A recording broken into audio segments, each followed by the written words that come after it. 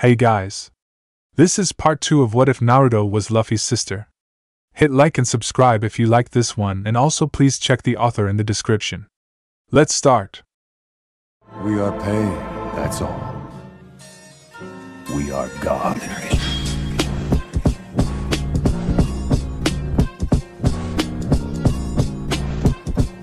Chapter 6, Shimatsuki Kozaburo and Wano. Naru didn't know what to expect when she decided to follow this strange old man back to his residence.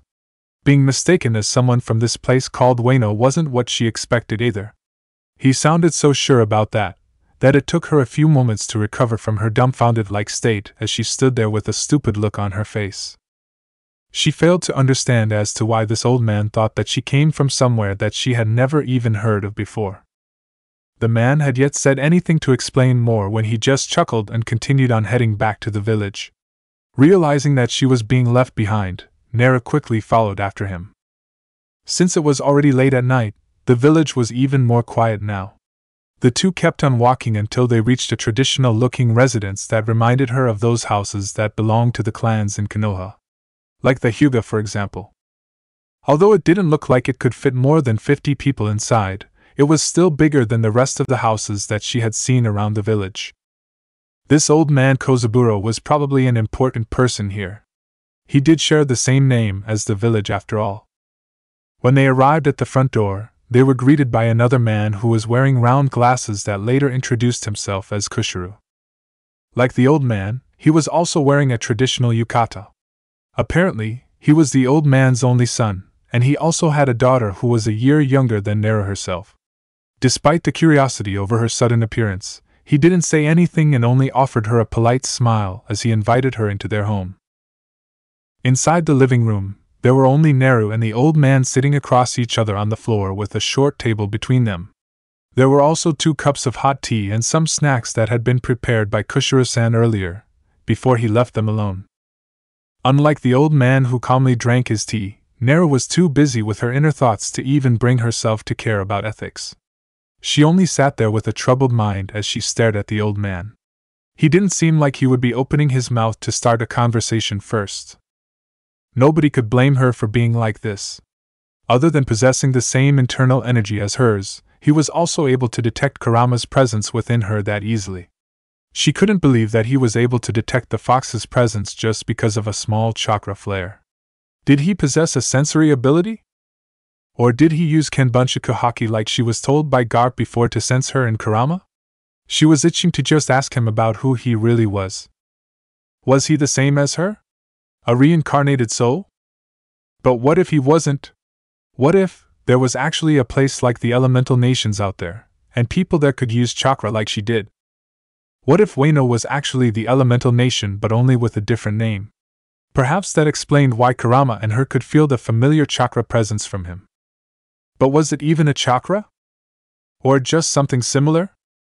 Or maybe this guy didn't exactly have chakra, but possessed the same kind of energy like chakra instead? With this world's strangeness, she wouldn't be surprised if that was really the case. But what if she was completely wrong about the whole reborn into a different world kind of thing? After all, the only reason why she thought of it that way was because of the lack of chakra presence here and also the foreign language spoken by everyone else. But now that this guy appeared, so maybe she did reborn, but somewhere outside of elemental nations that she was completely unaware of. The former ninja of Konoha was truly confused. Before she could create another what-if scenario inside of her head, she heard a slight coughing, snapping her out of her train of thoughts. She looked over to see the old man putting down the half-empty cup of tea, and finally took a good look at her. His eyes lingered on her cheeks for a while, no doubt looking at the faint whisker marks on her face. Then he looked straight into her eyes as if to look for something. Nodding his head, he asked, "So tell me, young one, how did you even end up here in the East Blue?" "You really think that I am not from around here?" she asked him slowly. "What makes you think that I wasn't born and raised here, old man? I'm telling you now, I am seriously not from wherever you thought I was from, Tebeo. But I can clearly feel the strong energy of Ryo coming from you." He frowned. "And by the looks of it, you're quite proficient in using it to your advantage. Not many people can do that, especially a child at your age. Tell me, child, are you perhaps a kunoichi in training? Her heart skipped at the kunoichi part. He knew about it. But wait, he said Ryo before. Not chakra. So what did this mean? Was he someone like her? Or a place like the elemental nations did exist here and the people there possessed the same energy like chakra but they called it Ryo? Still too early to make her conclusion, she still confirmed his suspicion anyway. So what if I am? There was no point in trying to deny this. She might as well just go straight to the point. I am indeed a kunoichi. But I am also not from this place called Wano. I don't even know what is this Ryo. No matter what kind of similarities that I share with your people, it will not change the fact that I am 100% born and raised here in East Blue. Wano? This is the first time I heard of it. Staring hard at the child who also returned his staring with one of her own, he wondered if he was being too rash in claiming her to be someone from his homeland.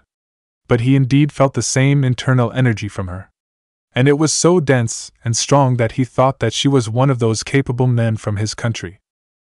But when he chose to follow the unwanted visitor, all he saw was a child. Because of the Ryo presence within her, he decided to follow her and observe. He saw how she walked around his village with a look of wonder, meeting the kid that he was quite familiar with, how she treated the younger child to some warm meals, and how she demonstrated a skill that Kozaburo had often seen those arrogant ninjas from his country always did to show off their skills. Because of what he saw, the thought of her being someone from his country was not so strange after all. When he realized that her presence was nowhere near the village anymore, he used his own Ryo and sensed that she was somewhere in the mountain. He followed her, and the sight of the girl who seemed like she was talking to someone made him so confused as he didn't feel anyone else but her in that area. But when he used his Ryo to sense the surroundings once again, imagine his surprise when he felt the warm energy of the girl. But once he detected a dark and sinister presence within her, he couldn't help but to grimace and worry. He was sure that the second presence did not belong to her at all. The sight of the girl talking out loud and the second presence within her made him think that there was something bad residing within her. Karama was what she called it. He didn't know what kind of creature or entity could be living inside a young child, but he didn't want to take the risk. However, he was willing to let them go if they had no ill intention towards this place. He only wanted to confirm whether the child was truly from Wano or not. After all, it had been so long since he had left that place. No matter how much time had passed since he left Wano, he still had that sense of loyalty towards his country. But the child herself denied being from Wano, causing a little bit of disappointment in his old heart.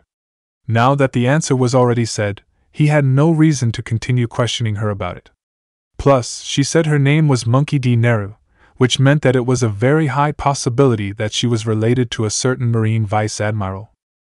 But still, to see someone who could use the skills of a ninja and even possess the internal energy of his people was truly interesting.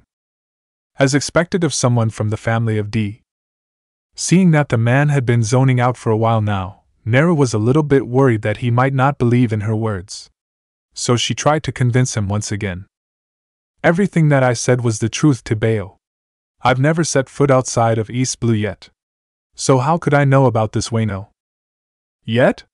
He questioned, before coming into a realization. You wish to go to the Grand Line, child? Yes, she admitted. The Grand Line is a very dangerous place, he stated. But I believe that someone with your potential might be able to achieve something big out there. You don't seem to be the kind of person who would just sit back with no ambition. A little bit surprised at being supported by a total stranger, she was also a little bit touched. This was the first time she ever admitted or let someone else know of her plan on going to the Grand Line. Sure, she didn't need anyone's opinion to make her decision, but it was nice to have someone to support your ambition, you know? Of course, she also knew that her siblings would support her, but that besides the point. As for Kozaburo himself, seeing that his little comment made her glow in satisfaction, he didn't know how right he was when he said that she would achieve something big in the future. Especially once he saw a shocking article about the things that she did to be considered as the world government's #1 enemy. For now, she was just a nameless nobody from the weakest sea. So do you believe in me now, old man? She asked again. Now that I think about it. He paused as an image of a certain man appeared in his head. Your name sounds familiar. Are you perhaps related to Monkey D. Garp? Oh? He's my grandfather. She admitted it easily, thinking that he probably believed her now, and since he looked like he was not going to press her for any information about herself anymore, she thought that now was the time for her to get her answers. So, old man, about your companion? She nodded. He didn't answer immediately. Instead, he took his own sweet time picking up the half-empty cup of tea and took a sip. A few sips later, he put down the now empty cup and looked at her. Imagine seeing someone talking to nothing but air, and at the same time you feel two different kind of presences in one vessel. That was it? To be honest, as long as there is no harm done to this village, I do not mind whoever or whatever it is that is currently residing within you, he said lightly, but Naru could clearly hear the warning and threat in his voice. She could understand him at least. My partner is not a bad person, Naru stated confidently. Nor do we have any ill intentions towards this place. I believe you. He nodded calmly, much to her surprise, and said nothing more. Naru was stupefied to say the least. They were merely strangers to each other, but he already trusted her this much? Not that she wasn't grateful, but seriously? This old man didn't even hesitate to claim her as someone from his country, and now he could be careless about Kurama? Shouldn't he be a little bit curious? Even Kurama felt a little bit offended for being brushed off like he was no big deal. May whatever.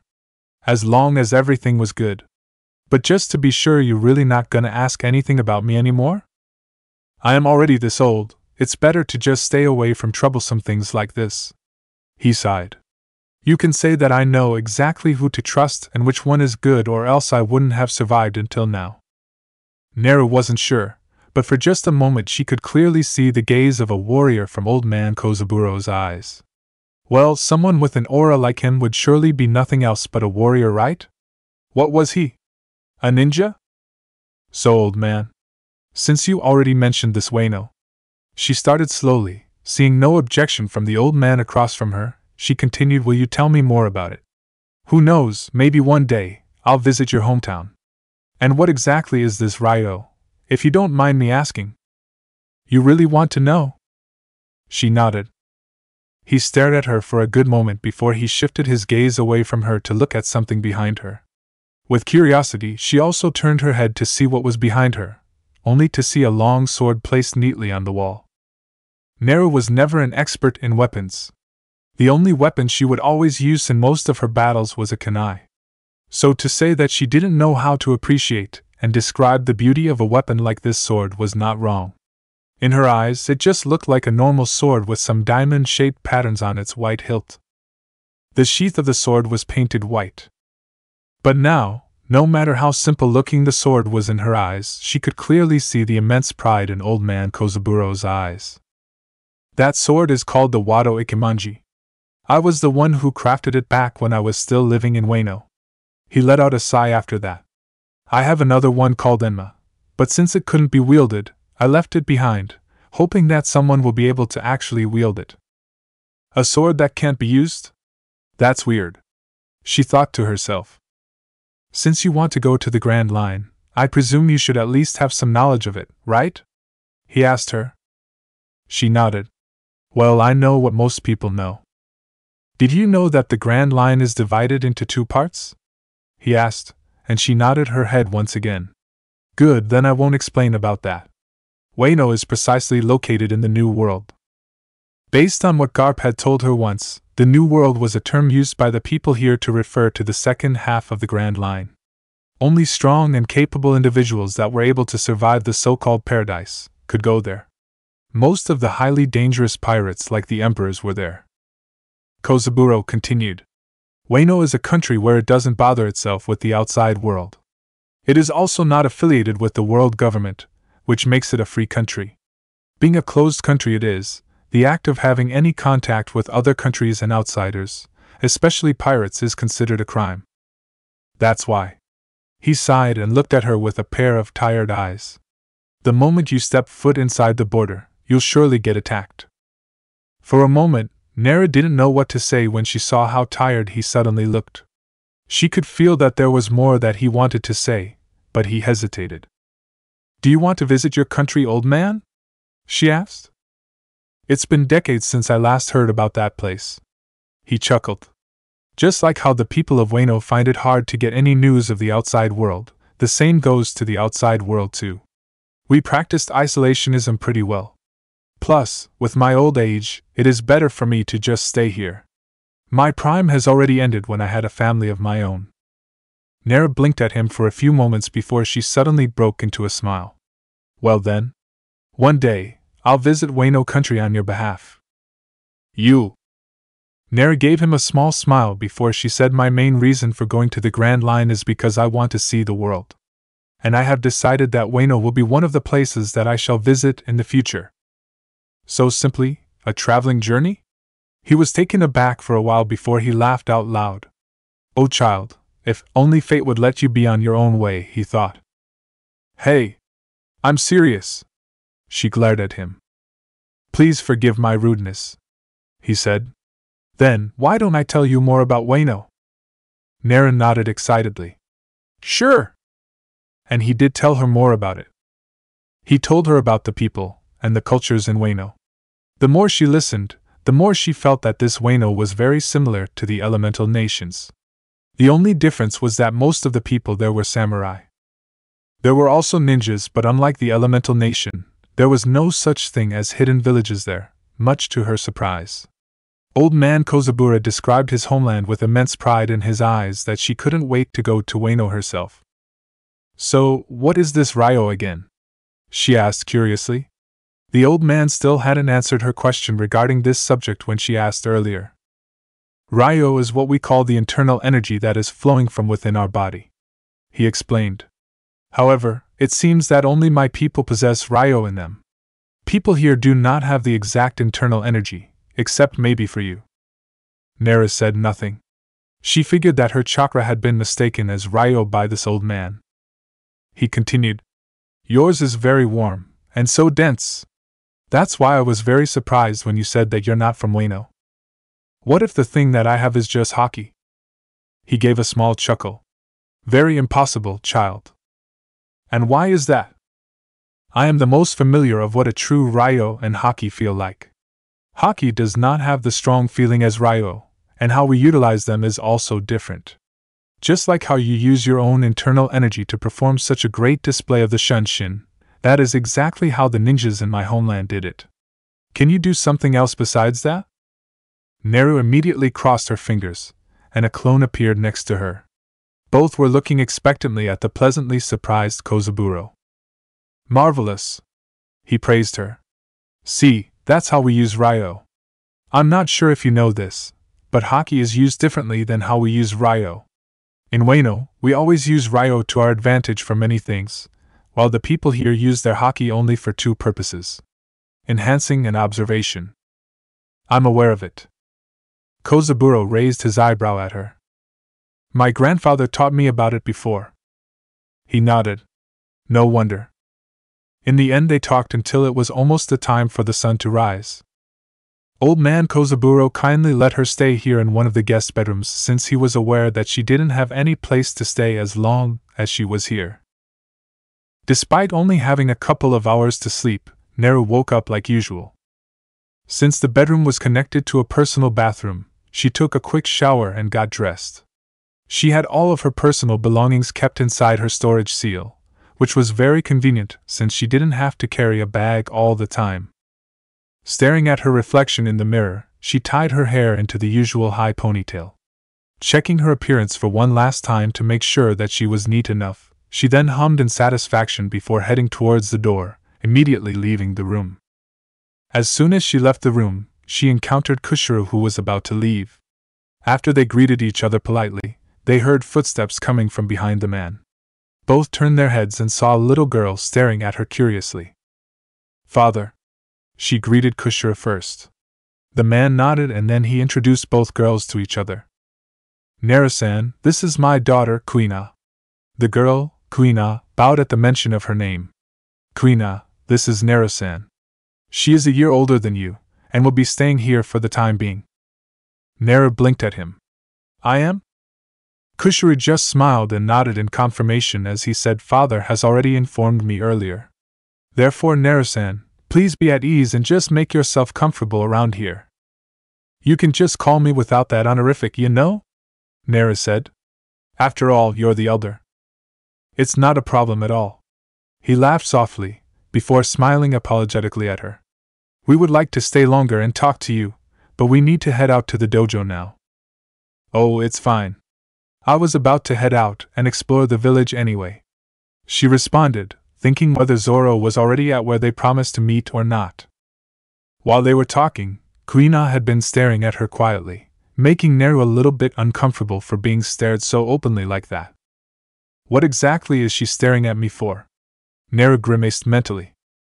"Well then, we'll go out first." With that, the father and daughter duo finally left. Not long after that, Naru used Shunshin to leave the place, leaving behind several green leaves at the spot that she once stood. Arriving exactly at the place where she met Zoro yesterday, she saw the boy sitting on the same spot she found him last night, playing with the grass. Well, more like pulling out the grass aggressively. Obviously, the kid was not in a good mood for some reasons. "Well, someone seems to be in a bad mood this morning," she stated once she appeared from out of nowhere right next to him, causing the poor boy to move backwards until his back made contact with the hard surface of the tree as he grasped his chest dramatically, much to her amusement. "It's you!" he exclaimed, pointing a trembling finger at her. "How did you do that?" Feigning ignorance, she asked, "Do what?" "Do that." "Like I said, do what?" "How did you just disappear yesterday? You were even jumping across the roofs like it was nothing." Although he was still as shocked as he appeared yesterday, Naru could still see the amazement in his eyes. He kind of reminded her of when both Ace and Luffy reacted when she demonstrated some of her abilities. Feeling a little bit mischievous this morning, she leaned forward and asked in a cheerful tone, "Do you really want to know?"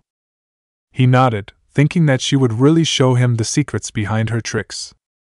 However, he wasn't prepared to see her small smile become wider as her eyes became bigger and rounder, as she leaned closer to him, and said more like whispering than, "I have no choice but to kill you after this." The sudden feeling of fear that crept into his small heart almost made him believe that she would truly do something bad to him, if she hadn't broken into a fit of laughter a few moments after that. Realizing that he was actually being teased by the older girl, he immediately scowled at her. "Why you?" "Ah ha ha ha. You should have seen the look on your face." Her laughter only caused him to be more annoyed, but that didn't mean that the fear of her had gone yet. "Man, she's really scary," he thought to himself. Once she was done laughing her ass off, she plopped herself next to him. They didn't talk for a while as Zoro refused to talk to her. She only smiled at his childish behavior and thought that Zoro was really fun to tease. Then she decided to open her mouth. "What's wrong? Why are you so angry on such a fine day? Come on, you can tell me." Zoro just looked at her for a good moment, not saying anything. Naru didn't give up. "What's up? Sometimes it's okay to tell others about your problems instead of keeping everything to yourself. But if you don't want to tell me, then it's fine too. As long as you're okay now." Nobody could blame her for being such a softie. Having to take care of children for almost 8 years, Naru was quite sensitive when it came to children. Even though she just met this Zoro kid yesterday, he already had a special place in her heart. "That's because he reminds you of the old you," Kurama remarked. "Maybe." Naru didn't deny his words. Zoro lowered his head at her words. Yes, he was angry. He was angry because earlier, the other kids wouldn't stop making fun of him. The thing about him being mocked was that he was already getting used to it. But when that fatty Suda said that he would never get adopted and accepted because of his weird hair color, he was angrier than usual. So what did he do? He punched him. Watching that fat kid cried until he became uglier brought a sense of satisfaction to his heart. Zoro didn't even feel anything when the patrons were scolding him and only listened to Suda's stupid cries. They didn't even try to listen to him. Not that he tried to explain anything either, because why bother explaining when he knew that they wouldn't listen to him anyway? So he just dashed out of there until he reached the place where he met the weird girl yesterday. He didn't even know why he even came. But when he remembered the kindness shown by a stranger, and the promise they made about meeting each other here again, next thing he knew he was already here. But when he arrived, he didn't see her at all. Well, it was to be expected. Why would anyone pay any attention to a random orphan like him anyway? No one. He didn't realize it yet, but even a little bit of expectation could lead to a bigger disappointment. Since he was already in a bad mood, he started to pull out the innocent grasses around him out of frustration. Because it reminded him of why he was refused, and being mocked in the first place. Only for her to suddenly appear from out of nowhere, just like how she disappeared into the thin air yesterday. After a few moments of hesitation, he took a deep breath and grumbled, "There's a fat kid making fun of me." "Why?" "Because my hair is green." He frowned. "That's it?" Nera blinked her eyes at him.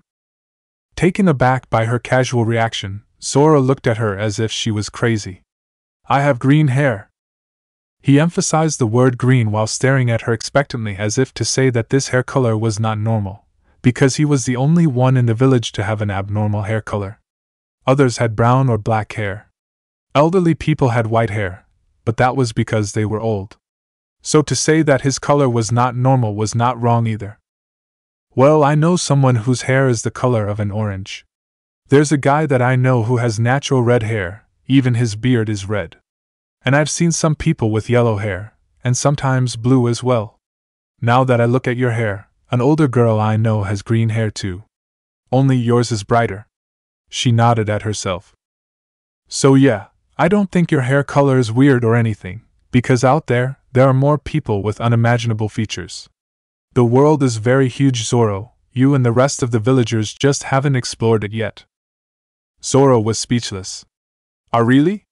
Are there actually people with such hair colors?" She nodded, and he was even more surprised. By now, she could already guess why he was that upset. Discrimination against those who were different than the rest? Yeah, she was quite familiar with it. Society would always be like that, especially when they were so used to staying the same and afraid of things that were completely different. "Hey!" Nera suddenly touched his head and said, "You shouldn't let other people's opinion get into your head. The only reason why they're messing with you is because they don't have the thing that only you have. And also because they haven't seen the world outside of this island yet. So be confident in yourself, no matter what other people say." "But I think you look fine just the way you are." She flashed him a smile. Amused with his embarrassed look, she ruffled his hair. She really meant what she said, though. Why bother to care about other people's opinion? As an adult, mentally, Nera simply didn't give a fuck if anyone wanted to judge her. As someone who used to live half of her short life being judged all the time in Konoha, Nera could more or less understand this Zoro kid here. "You're right," Zoro said suddenly. Then he said nothing afterwards. She guessed that whatever it was that was bothering him didn't matter to him anymore. After that, she spent the rest of the evening introducing him to some games that she always played with her brothers. Less extreme, of course. She even taught him some simple exercises that he could do to improve his stamina. Seriously, she played tag with him and the boy didn't even last for more than 10 minutes. Sending him to the orphanage turned out to be easier than yesterday. She didn't use any fancy ninja tricks this time around, instead she just walked him there. Then she shunshined herself back to the Shimatsuki's residence, appearing right in front of the door. A voice appeared from behind her, startling her. Just her luck to display her ninja trick right in front of someone, right? "Kuina." Nera tried to be as cheerful as possible as she smiled at the shorter girl with a big smile on her face. "What's up?" "How did you?" Before she could even finish her question, the door suddenly opened, revealing old man Kozaburo. "You're back," he said, looking at Kuina. "Yes, Grandpa."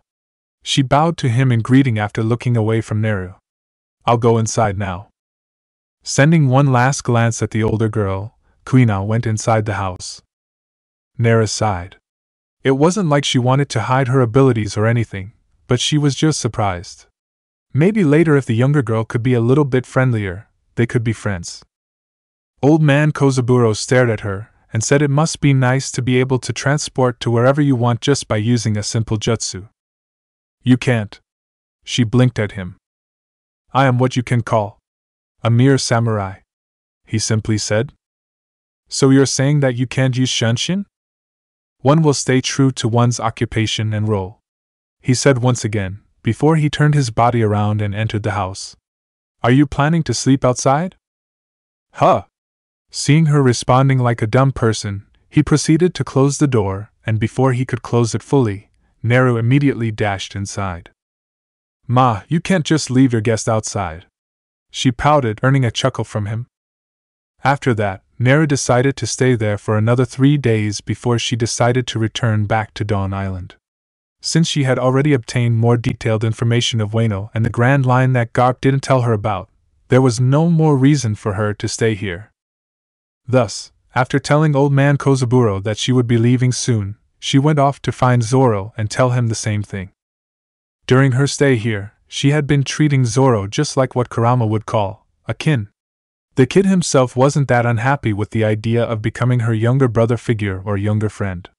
He wouldn't admit it, but he had already considered Naru to be his close friend. So the little guy was reluctant with her leaving, even though he didn't show it. As for Kuina, the day after Naru accidentally shunshined herself in front of the younger girl, Kuina confronted her herself. Are you a kunoichi? Yeah, you can say that. Naru nodded. There was no harm in admitting to Old Man Kozaburo's own granddaughter anyway. For a brief moment, she saw the younger girl's eyes lit up. Can you use a sword? She asked suddenly. As a kunoichi, you should at least be able to use a sword, right? Did this brat just challenge her? She's not wrong, though. Kurama suddenly spoke, in which she replied back with a shut up. I can use it. How hard could it be? All she had to do was swing to attack, defense, and dodge, right? Kuina then went off to retrieve a couple of wooden swords that were used for practice purposes. She tossed one at her before simply getting into a stance like a proper swordsman in training. This was really challenging her, wasn't it? Long story short, Kuina lost. For the girl's credit, she had a good foundation and training. She was at least a lot better than any academy students. But to defeat Naru, who had been training her body since a young age under the extreme training with Garp, combined with her past battle experiences, it was simply impossible for Kuina. Not that Naru used any fancy tricks or anything. She simply used her speed and brute strength a little bit. Kuina lost as soon as the older girl used an unbelievable speed towards her. And when she felt that her wooden sword was knocked out of her grip, she knew that she lost. But instead of being upset, she broke into a wide grin as her eyes lit up even more. Kuina even asked Naru for some pointers after that. Her pointers? Don't give up, and keep practicing to swing your sword even faster.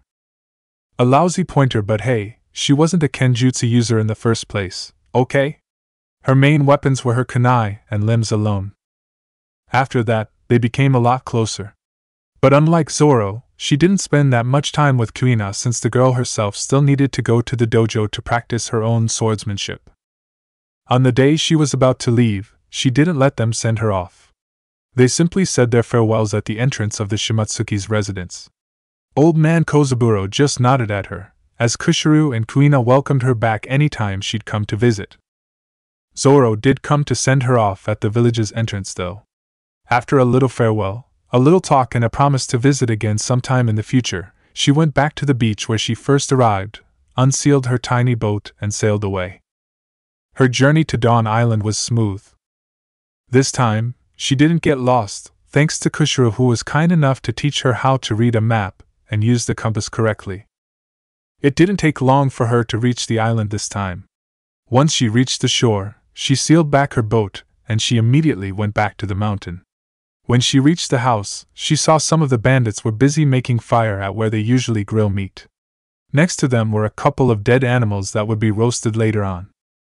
Seeing that she was back, the others immediately greeted her and welcomed her back with a warm smile as they inquired about her first journey. They laughed and teased her when she told them that she lost the compass, causing her to glare at them playfully. Thinking that she might be tired from such a long journey, Magra told her to take a rest and let them prepare dinner. Naru just went along with his words and entered the house, only to see Dayton folding some clothes.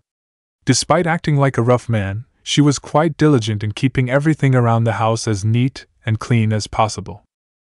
"I'm home," Nara said.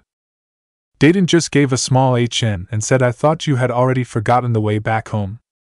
Nara looked around the house and noticed that her brothers were not here. "Come on, it wasn't even that long. Where are those two?" "As usual. Lately, they've been spending a lot of time in the woods," Dayton said. "Usually, they would only return once it was already late at night." "At night?" "Yeah." "Well, I guess they need a good scolding from me once they are back," she said with a smile. Seeing that she was about to enter her room, Dayton asked, "Are you not going to find them?" Neri just waved her hand and said, "Don't worry. They will come back anyway." Dayton just shook her head and minded her own business. Anyway, those kids would be fine. Once Nera entered her room and closed the door, she summoned a clone and sent it to track where those two brats were currently at. When her clone finally found them, Nera was surprised to know that her brothers were playing around in the deeper part of the woods, which was quite near the great terminal. It wasn't just the two of them, though. It seemed that while she was gone, Ace and Luffy had made a new friend. And she instantly recognized her brother's new friend as that one kid who came from a toxic rich family. Because of her spy network and her constant breaking and entering the highest noble houses in Goa Kingdom, for research purposes of course, she was actually quite familiar with the nobles around here. While she didn't remember their names, she still remembered their faces. And one of them was exactly the boy who was currently playing around with her brothers. Since Nera was aware of the shitty attitudes of the rich people here, she was surprised and also amused to see a son of a noble to be covered in mud with a smile on his face instead of enjoying his wealth and high status in his own mansion. Oh well. Since they were having fun at the moment, she would just let them be. There was no harm in making a new friend after all. Later, when the brothers returned back after hours of playing around with Sabo, they were met with the sight of their older sister standing in front of the front door with her arms crossed. There was a look that clearly said that they were both in trouble. "Oh boy," Ace thought nervously, and immediately went into a defensive mode upon seeing that look, as he knew that angry Neru was a scary Neru. Luffy, with his oblivious nature, just went straight towards her to give her a hug with a huge smile on his face. "You're back. We missed you so much. Did you know that me and Ace found this really cool place with junks all around it, and we met Sabo?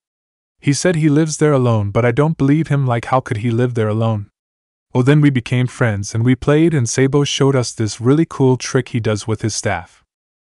Can I get a staff too? I want a cool and big one." Ace already found one for himself, but he only told me to find one myself. "Yesterday, I ate this weird mushroom that made me feel funny. It doesn't taste good either." And then she closed his mouth with one hand. It seemed that they had done a lot of things while she was gone. Chapter 7. Finally to the Grand Line. Time skip, 2 years later. "Another one, Makino," a loud voice called out. "Here you go." Makino, the bartender and also the owner of the bar, placed another glass of milk in front of a grinning boy with unruly hair. "It's quite rare to see you here all alone, Luffy," the dark green-haired woman commented with her usual smile. It was a well-known fact among the people of Fusha village of how the youngest grandkid of Garp could always be seen with either his big sister or one of his big brothers. The eldest had always been very protective of her brothers, since she was the one responsible for them if Garp wasn't around due to his busy marine work. However, the girl hadn't been seen for quite some time now. "Nei-chan went somewhere, and both Ace and Sabo are busy doing something without me again. They didn't even wake me up this morning," Luffy complained. For the past 2 years, Luffy had been growing up well with his siblings. He was almost 7 while both Ace and Sabo were almost 10 years old. Nera was older, and she was already 12, and also had been sailing everywhere with her pet. Each time she left the island, her journey would last longer than her previous one. This time, she had just left a week ago, and who knew how long her journey would be this time. Because of that, she had been spending less time with the boys. Even Ace and Sabo were often doing something without him. Luffy was frustrated and started to think that maybe he was being left out by the older ones because he was the baby of the group. When he woke up this morning, Ace and Sabo were nowhere to be seen, which meant that they had already woken up earlier than he did and decided to have fun without him. Again. Angry, Luffy decided to go down the mountain on his own accord despite being advised by his older sister that he shouldn't go alone. But she only gave him advice, not an order. So he went to visit Makino. The woman was someone that was brought in by Garp himself to look after the boys sometimes after knowing that Naru had been leaving the island quite often these days. He didn't try to stop her, of course, since he knew more than anyone else of how capable Naru actually was. His only hope was that she wouldn't cause any trouble like her father did. Thus, when Naru was not around, the girl's responsibility to look after the boys became Makino's instead. The woman herself was quite familiar with the blue-eyed girl. Makino was only 7 years older than Naru, and she had also watched Naru grow up from the toddler that had always been carried around on Garp's shoulders, to a stunning young lady. Therefore, she was what the people could say, a close acquaintance of the 4 kids. Still, coming here alone is not very safe. There's been a lot of bandits from other mountains around here lately. Makino warned the boy softly. And Naru-chan would probably scold you later for this. With the mention of his older sister, he shivered when the image of an angry Naru popped up inside his head. Somehow, she often seemed to know everything about what he did even though she wasn't here to witness it. It was like she had the power to see his every movement. But even if she did, he wouldn't even be surprised. Because to him, Naru was simply a magician who could make things appear and disappear as well as walking across the water. How amazing was that? But he was told to keep it a secret, and Luffy treated her words very seriously. It's fine. I'm strong, so I can beat them up myself.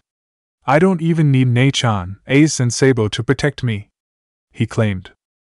Makino just shook her head helplessly.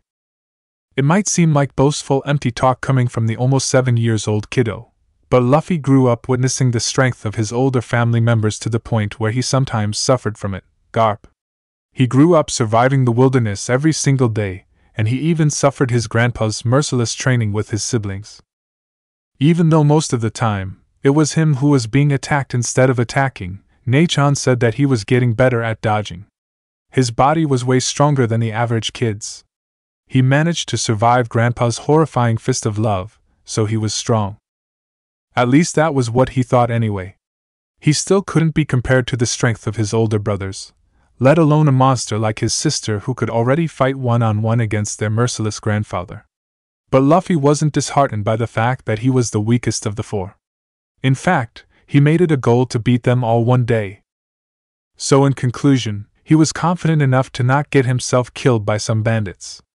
Plus, with a certain someone's disguised clones everywhere on Dawn Island to keep an eye out for any future troubles, there was no way that something terrible would happen to him.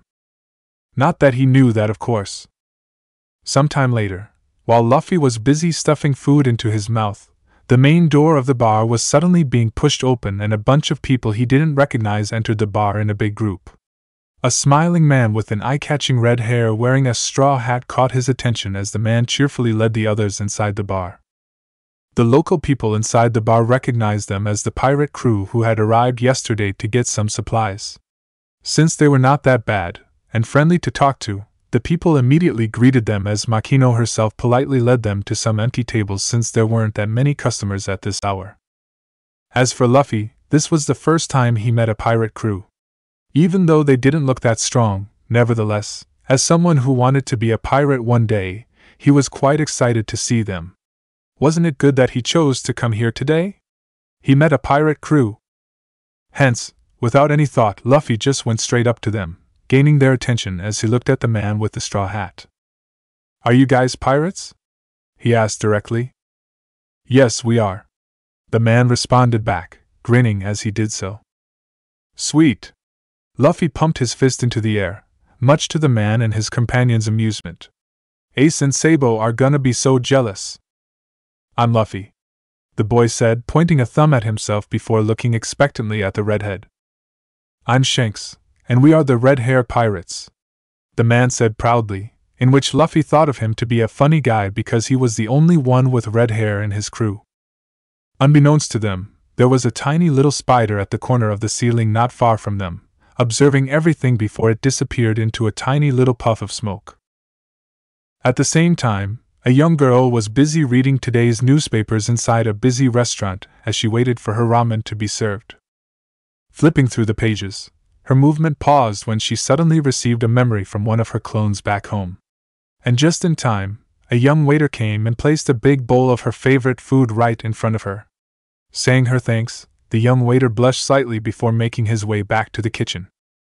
Instead of enjoying her meal immediately, Nara took the time to observe a wanted poster of a man which was included in a certain page of the newspaper. Shanks, she thought. The name of the pirate captain of the Rising Red Hair Pirates. The same man and the same pirate crew whom she saw inside her newly received memory. Well, they didn't seem bad, she thought, before putting away the newspaper before proceeding to enjoy her meal with great appetite. The worst thing that could happen is probably Grandpa coming home while those guys are still there.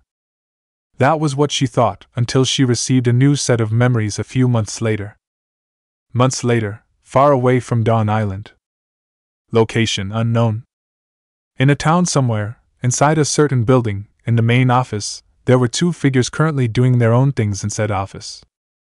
One of them was a young lady between the age of 12 to 14, with black hair and bright blue eyes. The most distinguishable feature of the girl was the 3 thin lines marked on each of her cheek. The girl was currently looking over what looked like an old map. Her eyes scanned through the whole piece of the old paper as if she wished to imprint the whole images drawn on it into her head. "Are we finally leaving?" the other figure asked.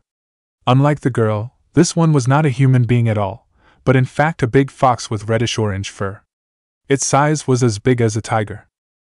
Hearing the other party's question, she pondered the question for a while before nodding her head. "Which route do you think we should take, Kurama?" Kurama yawned lazily. "Didn't you say before that this place called Calm Belt is a nest for the Sea Kings? You just want to go there for your own personal entertainment." She stared at him blankly. Not denying after being pointed out his obvious desire, he said back to her, "You don't even have a proper ship to go through this reverse mountain." "True," she quickly agreed. It was indeed true that they didn't have a proper ship that could be used to sail to the Grand Line. The only vessel that was in her possession that could be used to sail across the sea was a boat with its own motor that she bought somewhere. The good thing about the boat was that she didn't have to use sails, nor did she need to row the boat like she did in her first journey. But even she had to agree that the boat was not a proper ship for her to use to withstand the harsh sea and the unpredictable weathers of the Grand Line. Plus, even with the lack of a proper ship, she still had Kurama to give her a lift. Furthermore, what was the point of having a big ship when there was only her and the fox alone? Nero herself didn't have the ability to navigate a ship on her own. Sure, she had her clones to help her out, but if she herself was clueless, then what could the clones even do? Panicking and running around like a headless chicken upon seeing a storm? That would be quite a sight. But just in case if a ship was truly needed if she ever ended up in a troublesome situation in the future, she summoned a clone and told it to go purchase a ship well enough to sail the Grand Line. The clone nodded and immediately set off to find the perfect and suitable ship for the boss. Neru sighed and turned her head to look at the fox, who was resting on the sofa. The current Kurama was a lot different from his original form. In reality, with only one long bushy tail and a size that was as big as a tiger, he looked like any other fox. Only slightly bigger than the average foxes. Kurama had been using this form since a year ago. His size would increase 2 times bigger if he let out 2 tails, and he would grow as big as his normal size when all 9 tails were revealed. Of course, that would only happen if there was something out there that was worthy enough to see his majestic self. His words, not hers. Neru even let him out in the presence of her brothers before, though he didn't talk around them as they often talked to each other mentally. She introduced Kurama as her partner, and the fact that Kurama let them call him by his name meant that he accepted them, which made her happy. Also, because she had gotten herself a cool partner, Luffy was encouraged to find himself an animal as a partner to the point where he decided that it would be a good idea to venture into the woods alone to challenge a tiger 10 times bigger than himself recklessly. Neru arrived just in time to save him from being eaten alive. Strong he might be than the other kids his age, the now 7-year-old boy wasn't strong enough to beat the tiger alone. She scolded him hard afterward, enough to let him know that she wasn't kidding. Especially when it involved the safety of her loved ones. Recalling the memories, she chuckled before a flash of memories being transferred into her head. Beside Luffy and the other people of her hometown, she immediately recognized the group of people that had been staying there for almost a year. Interesting, she said. What is it? Guess who ends up won't be able to swim anymore because he ate a devil fruit by accident? One of your brothers? Kurama asked curiously. Luffy. She nodded. So do you want to go back? No hurry, she said while looking outside the window. She had been out in the sea for quite some time now, almost a year to be exact. Sometimes she would send letters to the brats back home. Well, more like one of her clones had to write a letter on that day and transformed into a bird just to give them a damn letter. But yeah. The point was that it had been months since she had returned back to Dawn Island. During her stay here, she had been keeping tabs on her brothers just in case something unexpected were to happen, and boy, something did happen which made her unhappy for quite some time now. Why? Well, beside Luffy making friends with a certain rising pirate crew whose captain was a complete reckless moron who just had to leave a damn devil fruit out in the open, which later caused Luffy to eat it out of habit, today Luffy also stabbed his own face just to prove that he was brave enough. Oh, and apparently Ace and Sabo had been robbing a lot of people from the Grey Terminal quite often these days. Thinking of what they had been up to since she was gone, she ought to give them a good scolding once she was back. The place that she was currently staying in was what she would call her own temporary base of operation. She was currently in Logue Town. Fun fact about this place was that this was where the Pirate King was born and executed. But that was not why she chose this place to set up her own little base, albeit temporary. It was more to the fact that Logue Town was located at a very strategic location, very close to the Reverse Mountain actually. Many pirates would stop by this town to stock up their supplies before they went to try out their luck and capabilities to go through the Reverse Mountain. Since it was a good opportunity for her, why wouldn't she take advantage of the situation for her own benefits? Talking with those pirates in hope of digging out more info about the Grand Line was not that hard. Using a disguise as a sexy lady? It worked every time. Sometimes she'd break into their own ship to search for maps, some old documents, wanted posters, more maps, etc. Even though she was tempted enough to steal their treasure, like seriously? Who would be stupid enough to leave a safe full of gold unguarded? But Nara herself was rich. A lot richer than those pirates. Where did she get the money? Don't worry, she robbed nobody. In fact, she gambled in every casino that she found in every place that she visited for the past 2 years, and always won. Unlike Tsunade's rotten luck in gambling, her luck in gambling was legendary. All she did was disguising herself every time she went out to gamble. Sometimes, instead of her clones went out to gamble in her place. It was pretty funny to see the disguised clones' photos to be put out on the entrances of those casinos with a big bold letter saying that they were not allowed there. Could it stop her? Nope. Would she stop? Hell nah. She'd leave the place after winning some rounds, and each round her bets would go higher and higher. She would leave the place before she could get caught by the owner though. Why? Because even casinos had their own set of rules. You could win a lot of money there, but only within the limit that they allowed. For example, if a certain casino only let you win 1,000,000 berry as the highest limit, then she'd stop after getting the exact amount of money. More than that? You will have to attend a face-to-face conversation with the owner who probably had some connection with some bad pirates, or big names individuals, or even connected by some means to the world government.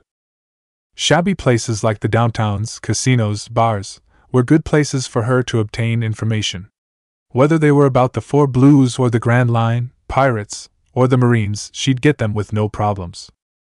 Besides gambling, she also did something else to earn money. She published her own version of the Ica Ica in the East Blue, and recently her books had been sold to the other blues as well. Her books were successful, attracting the attention of both male and female populations, though the latter were probably more attracted to the male-x-male versions of the Ica Ica. Yes, it was porn. But hey, at least Jiraiya's legacy would live on. He would be so proud that he'd be crying in happiness. In fact, this building that she was currently staying in was exactly the place where she, more like her clones, produced all those books. All she had to do was to find a publisher that was willing to work for her. When she found one, using Jiraiya's identity, her books were then published and introduced here in Logue Town first before slowly gaining popularity, and finally being sold everywhere. The amount of money that she gained by selling those books and gambling was no small amount. She was rich enough to buy an island of her own and still have more to spend for the next 100 years. Besides the increase in wealth, she had also increased her skills and abilities. For the past 2 years, she had been doing a lot of training to get back to her previous strength. That was why she thought that now was a good opportunity for her to finally leave for the Grand Line soon. Nera didn't plan to be a pirate, though she was well aware of the ambition of her 3 little ducklings. But as long as they abide by morality and humanities that she had tremendously taught them before, she was fine with them being a pirate. Thinking about them, she thought of Sabo next. Nera was glad that she didn't judge the boy for being a son of a noble. She knew of his real identity that he tried so hard to hide from them, yet she didn't expose him. That was not her secret to tell. He would tell them himself eventually. Sabo himself was a good boy. That was why she offered him to live with them. The fact that Ace and Luffy didn't reject her intention meant that they were very close. She was happy to see their bonds grow stronger. It was also good that those 3 spent more time together since she was seldom at home these days. Her absence would help them to be dependent on each other, as they explore more into their own personalities. She wanted them to grow into their own person instead of being what she expected them to be. It would also help them to be less dependent on her, especially her youngest brother who still stuck to her like glue sometimes. "You know what, Kurama? I think we should leave soon," she said, looking at him with great authority that accepted no rejection. He snorted. "I knew it." Many days later.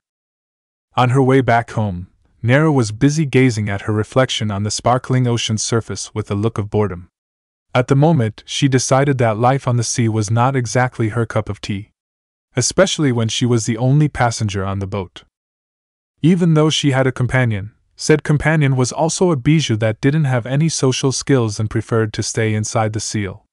He didn't even want to talk to her, thus making her journey quite boring.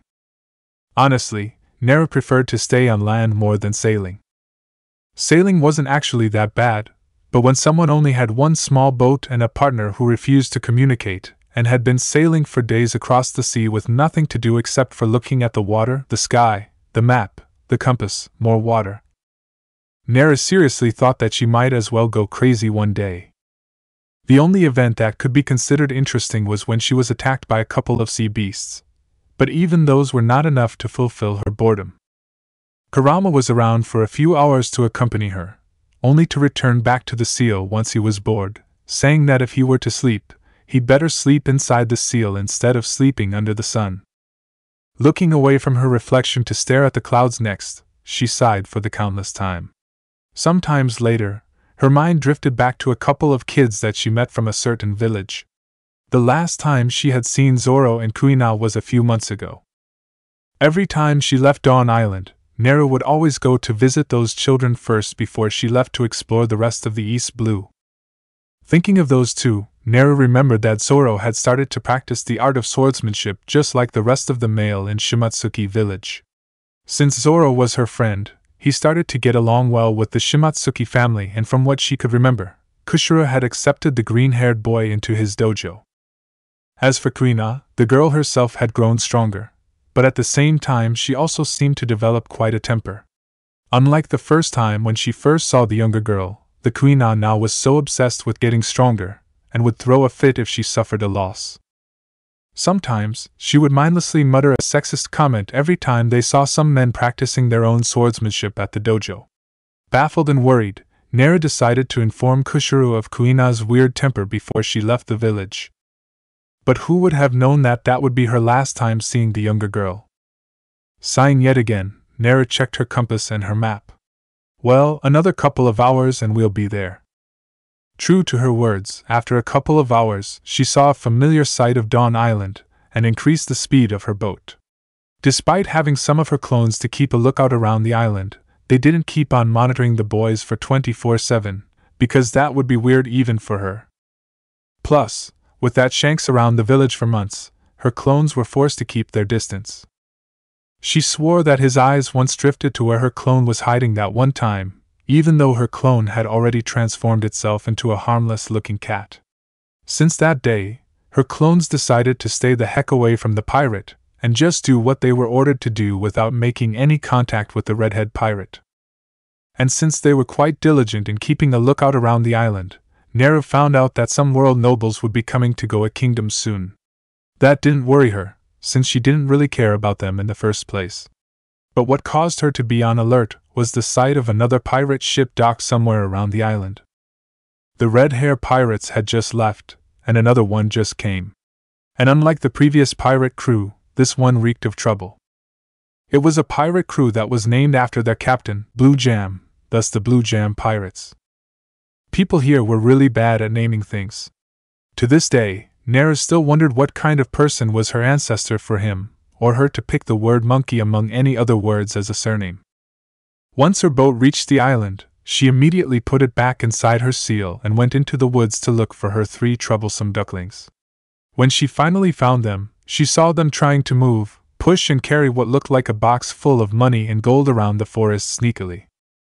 Amused, she thought that the boys did a pretty good job in robbing those pirates. Such guts. "So, what are you guys doing?" She decided to speak, causing all 3 heads to look up and saw a familiar figure looking down at them as she stood steadily on the big tree branch. Pleasant surprise written all over their faces as they smiled widely at her. "Nei-chan, help us! The Blue Jam Pirates are trying to catch us." Luffy waved at her and pointed to where the pirates were. "Why? Because you brats stole their treasure?" They gulped at her words, especially when she was staring at them with a look that said you guys are in trouble. However, they didn't deny her words at all. After all, they did steal from a dangerous pirate crew. Well, technically it was Ace and Sabo who stole from the Blue Jam Pirates. Luffy was innocently pulled into the situation when he stumbled upon the older boys counting money with such a wide grin. They claimed that the money was for their pirate fund. So Luffy, instead of being angry at them for doing fun things without him, he just happily helped them to move the treasures to a new hiding spot since Porchemy and his group were on their way to capture Ace and Sabo. Naturally, Naren knew about this. So like a good sister she was, she helped them to hide the goods before telling the boys to return back home as she felt 4 presences heading their way. With the boys finally out of her sight, Nara didn't move from her spot and just stood there in the middle of the wood as the sounds of footsteps were getting louder and closer. "Oh, it's a little girl," said the one whom she believed to be this Porchemy guy. He was a guy with a big figure, even bigger than Garp. The others behind him were busy leering at her with a disgustingly obvious desire in their eyes. She may be 12, but her body matured quite early. With her tall figure, wearing only a shirt and short pants since it was a very hot day, there was already a noticeable curve on her body. Combined with the uniqueness of her whiskers mark and her bright blue eyes, she was also quite pretty. Therefore, it was natural for people to take a good look at her. Keeping the smile on her face, she held back the urge to scowl at them. "Can I help you?" They exchanged glances between each other, before glancing at her up and down. They then put on a friendly smile which only made them look like a group of child traffickers. "You see, we heard from the people around here that the kids who took our things were heading this way. You don't perhaps know where they are, right?" Porchemy asked as the group slowly approached her until she was surrounded with nowhere to escape. Even so, she didn't move. The nearest guy immediately grabbed her arm roughly and sneered at her. "You must have known where the heck those damn brats ran away to. Look at these footprints." She looked down and indeed, there were multiple footprints on the ground alongside a trail from when the kids were moving the box. "Yeah, you better tell us now. How dare a couple of worthless brats steal from the Blue Jam Pirates?" Porchemy looked down at the little girl. Despite being surrounded by pirates, she could still smile without showing any sign of fear or panic on her face, which irked him greatly. Lowering down his body quite a bit, he grabbed her chin harshly, forcing her to look up at him. "If you kindly tell us, we will let you go." If not, then we will have no choice but to use force. Suddenly she smirked. You bastards can't even keep your own treasures from a bunch of worthless brats. What makes you think that you can actually do something to me? Huh! Suddenly, before they could blink, Porchemy, who was still grabbing her chin, got kicked right on his stomach so hard he was forced to release his grip on her, as he flew away until his body was slammed right into a huge boulder behind him, leaving a crack. Naru wasted no time nor effort in yanking her arm away from the guy who was holding onto her, making him stumble towards her only to be met with a knee to the face, before she kicked him the same way into the same boulder. His body was resting on top of Porchemy's.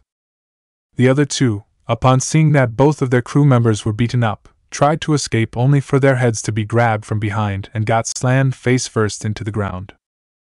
There was a huge crack formed beneath their face after that. It all happened within 10 seconds. Staring at the unconscious but alive bodies of the Blue Jam pirates, she said, "That's for calling my brothers worthless, you bastards. They are worth more than you will ever be." Then she turned around and left the place, heading to where her home was.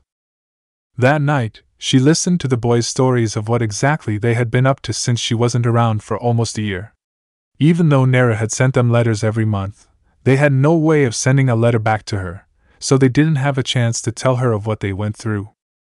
Not that she needed that, but they didn't have to know that either. Apparently, Ace and Sabo decided to set sail together since they were the same age, much to Luffy's annoyance yet again as he complained to her that they had been neglecting him, much to her amusement. It wasn't like the older boys were ignoring him, but Luffy himself had been getting along too much with the red-hair pirates that he always went down to the mountain to hang around with Shanks. Since he had found a new friend, he didn't mind that much about Ace and Sabo doing fun things without him. The older boys were of course suspicious, but when Makino told them that Luffy was being friends with a good pirate crew, they didn't mind either, though of course they were curious. They went to see the pirate crew to introduce themselves as Luffy's older brothers, and that was it. With a good instinct, Ace trusted the man named Shanks to take care of Luffy. Look, that man even gave Luffy his hat even though he lost an arm for saving Luffy from being eaten by a Sea King and that horrible bandit who tried to kill his baby brother. But unfortunately, when Ace was going to express his gratitude to the man, he and his crew had already left. And Luffy, other than being a rubber boy because of his devil fruit's nature, he also gained a new scar under his left eye. Now that Luffy got his scar, Nera thought that all of her family shared the same feature of having a mark on their face. Garp with his scar, Dragon with his tattoo, Nera with her whiskers mark, and Luffy with his new scar. On the same night, Nera entertained them by telling them stories of the places that she went to. The next day, Nera left the house early in the morning to do some investigation on her own around Goa Kingdom. From what she had gathered since the news of the world noble's upcoming visit had spread across the kingdom, she noticed that the trash in Great Terminal had increased in a great amount lately. It was all because the nobles here wanted their kingdom to be the cleanest kingdom in East Blue, which to her was kind of stupid. Because what they did didn't actually bring any benefit to those who were living in the Great Terminal. The nobles threw every trash and things they didn't want into the junkyard. Since the trash had increased, so was the bad stench. Even the people from the central town could detect the bad smell, let alone those from the outskirts. Honestly, the nobles were even worse than the trash that they threw away. At first, Nera couldn't figure out what was actually going on in this place since the nobles just went through their daily lives like nothing happened, until she heard the disgusting conversation between the snobbish rich kids saying about how they should just speed up the process of burning the trash, including the people. Nera was disgusted and mad when these children just talked about taking lives as if it was nothing. It seemed like the nobles of this kingdom were planning to get rid of all trashes, by burning the whole Great Terminal. How could the people here actually have the heart to do such cruel things for no valid reason? Was a world noble's attention worth hundreds of lives? It seems that mankind's desire to destroy has never changed. Kurama commented with disdain. Nera couldn't even disagree with his words. Suddenly, as she was walking around the place, she sensed a strong negative emotion coming from somewhere. With a cold gaze, she used full speed as she headed to where the two presences that she was most familiar with. Her brothers were in trouble. At the Blue Jam pirate's ship. With Blue Jam making himself comfortable on the sofa, Ace and Luffy were glaring angrily at the man. After Sabo followed the man who claimed to be his father back to the Height Town, the brothers were beaten up and taken away by these bastards. Blue Jam just wouldn't stop spouting shits about this and that. It made him want to just beat his face with his metal, only his weapon was nowhere to be seen. To Ace's utmost surprise, Luffy held himself back much better than he thought. "You and I have history after what happened to Porchamy," Blue Jam said, confusing the two of them. "Your older sister beat up 4 of my men pretty badly. Up until now, none of them have regained their consciousness yet." The brothers looked at each other, thinking, when did their older sister even have the chance to meet Porchamy? While they were curious, they were not that surprised either. The whole island could be said to be her playground.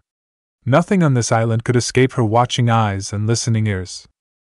Those unfortunate guys probably did something that offended her for them to be beaten up that badly. "Well, whatever." Blue Jam shrugged.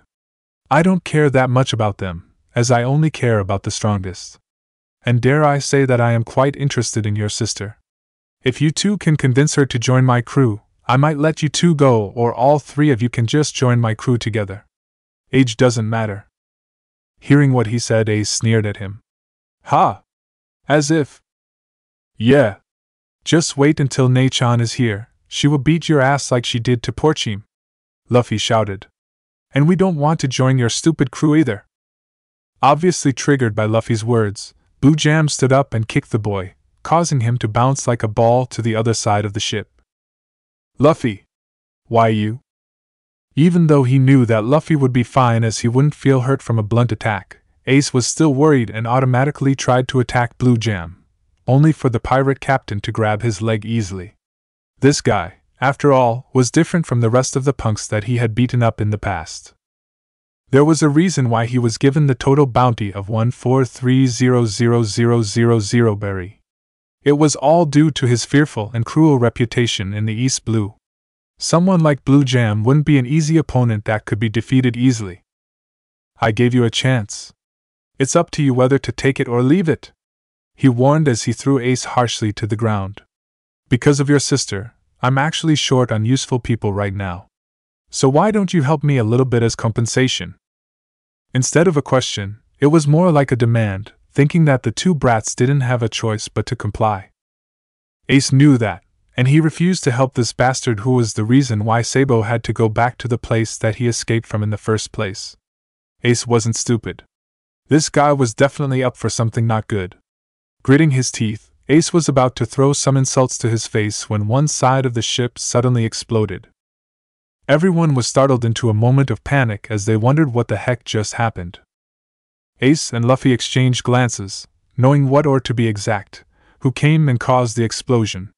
Ace wasted no time in the midst of the confusion to run back to Luffy's side. While the others were busy freaking out, Blue Jam stayed calm as he narrowed his eyes and waited for the smoke to clear up to see who was this brainless idiot that was brazen enough to blow up half of his ship, though he already had his guess. When the smoke finally cleared up, they saw a silhouette that obviously belonged to a young female. "You must be the older sis." Before Blue Jam could even finish his words, the girl disappeared in a blink of an eye before suddenly appearing right in front of him, delivering a punch aimed to his face. Fortunately for him, he was able to block the incoming punch with his muscular arms. Even so, he was forced to retreat a few meters away from her, creating a space between them. "You caught me off guard," he said calmly as the others just gawked at her. Having said that, he could feel the pain all over his arms, not even surprised if his bones were broken or something. And what a speed! Even her strength was no joke. She even managed to make him retreat, causing him to lose face in front of his own crew. "That wasn't even half of my strength," Nara said casually. With a quick glance, she saw that both of her brothers were standing together on the other side with Ace standing protectively in front of Luffy. When she saw the obvious bruises and dirt on them, she narrowed her eyes and clicked her tongue. "I assume that you were the one who beat up my brothers?" Blue Jam wasn't fazed by her glare. "And what if I did?" Nara said nothing. Instead, she just charged forward with an even greater speed than before, causing the woods underneath her feet to be shattered into pieces. Shit! Blue Jam cursed as he readied himself to move out of the way, but alas, it was useless, for he had already felt the side of his body to be kicked ruthlessly with such a strong impact that it made him go through the wall of his ship and landed himself 100 meters away from where he originally was. By now, the poor ship would not be able to set sail anymore. Even its captain was now laying pathetically on the ground, unable to bring himself to stand up since his bones had already been broken because of a brat decades younger than himself. The fact that he was still breathing and still hadn't lost his consciousness, or worse dead, was all because of his strong will to survive. As he lay there, he could hear the loud voices of his crew screaming out in pain, but due to the blood and dirt all over his face, he couldn't see anything clearly. Next thing he knew, he was tied up alongside the rest of his crew members who were all unconscious with bruises and wounds all over their bodies. I gotta say. Nara paused, watching him with a lazy temperament in the air. You sure are strong. To be able to keep your consciousness until now. Most would end up like them already. He growled at her. There was a burning resentment in his eyes, wishing that he could just kill this damn girl with his own bare hands. He glared at her back when she turned around and walked to her brother's side. Bitch! He couldn't believe that he could lose to a mere girl. Sure, he was still conscious, but he was still on the verge of dying. Right now his 1430000 berry bounty and his reputation sounded like a total joke even to him. The last thing that he saw before he passed out was the sight of one of those two shitty brats that stole from him, smirking at him with a mocking gaze in his eyes. "Nei-chan! I knew you would come!" Luffy exclaimed cheerfully as he wrapped his arms around her waist. Nara simply smiled and ruffled his already messy hair before wiping off the dirt on his face. She then did the same to Ace. And even though the older boy grumbled at her, he didn't push her away either. "I'm glad that you're both okay," she said. "But Sabo is not okay," Luffy claimed, making her confused and wondered the whereabouts of the other brat. The two brothers then proceeded to tell her everything that happened while she was gone. From Sabo confessing to them about his true identity and dreams before he was apprehended by his father with the help of the Blue Jam pirates, before he went back to the high town willingly in exchange for their safety. Luffy also mentioned about how the three of them exchanged cups of sake in order to become sworn brothers and a dream to set sail together. Obviously Nara wasn't happy with them drinking sake at such an early age, so she slapped their heads upside down. "Ow, it hurts," Luffy complained. "Nei-chan, you're becoming more like Grandpa." Ace, too, was glaring at her. A tick appeared on her forehead. "Shut up. Sabo will get one from me too. How dare the three of you drink alcohol when you guys are still kids?" They blinked when she mentioned Sabo, before giving her an expectant grin of their own. "Are we going to get him back?" "Not we," she said sternly. Then she noticed a bunch of suspicious-looking boxes that she already knew what was inside them, before looking at the confused Luffy and Ace. Sometimes later, when she was on her way to see Sabo, she noticed a glowing red mixed with orange hue which indicated that the fire had already started. Exactly like what she had expected. The nobles had other people beside the Blue Jam pirates to do their dirty deeds. It seemed like they were really determined to get rid of everything that was considered trash in their eyes. Fortunately, she had already arranged her clones, her brothers and the Dayton family to warn the people living in the Grey Terminal to leave the place before the fire started. Once they were done with their jobs, Naru sternly told them to return back to the house and wait for her to return with Sabo. Much to her relief, Ace and Luffy listened to her words obediently. By now, they were probably done, and now on their way back to Dayton's house. As she moved swiftly across the roof, she halted her movements upon seeing the small figure of the boy that she was looking for in the distance. But he wasn't alone, as he was currently gripping the cloak of someone who she presumed to be a man. The anxious-looking Sabo was crying as he was telling something to the man with desperation written all over his face. Narrowing her eyes before widening them in surprise upon recognizing the person's presence, she once again resumed her movement and landed right behind the unknown man. Without any hesitation, she greeted him. "Father." Dragon turned his head slightly to look at her, before he nodded his head. "Naruto!" Sabo immediately launched himself towards her before falling straight into her embrace. With tears and snots on his face, he tried to tell her everything that he knew. Everyone is fine, Sabo. She comforted him. Ace and Luffy are fine. We have already warned everyone else about the fire. Still crying? He asked. Are really?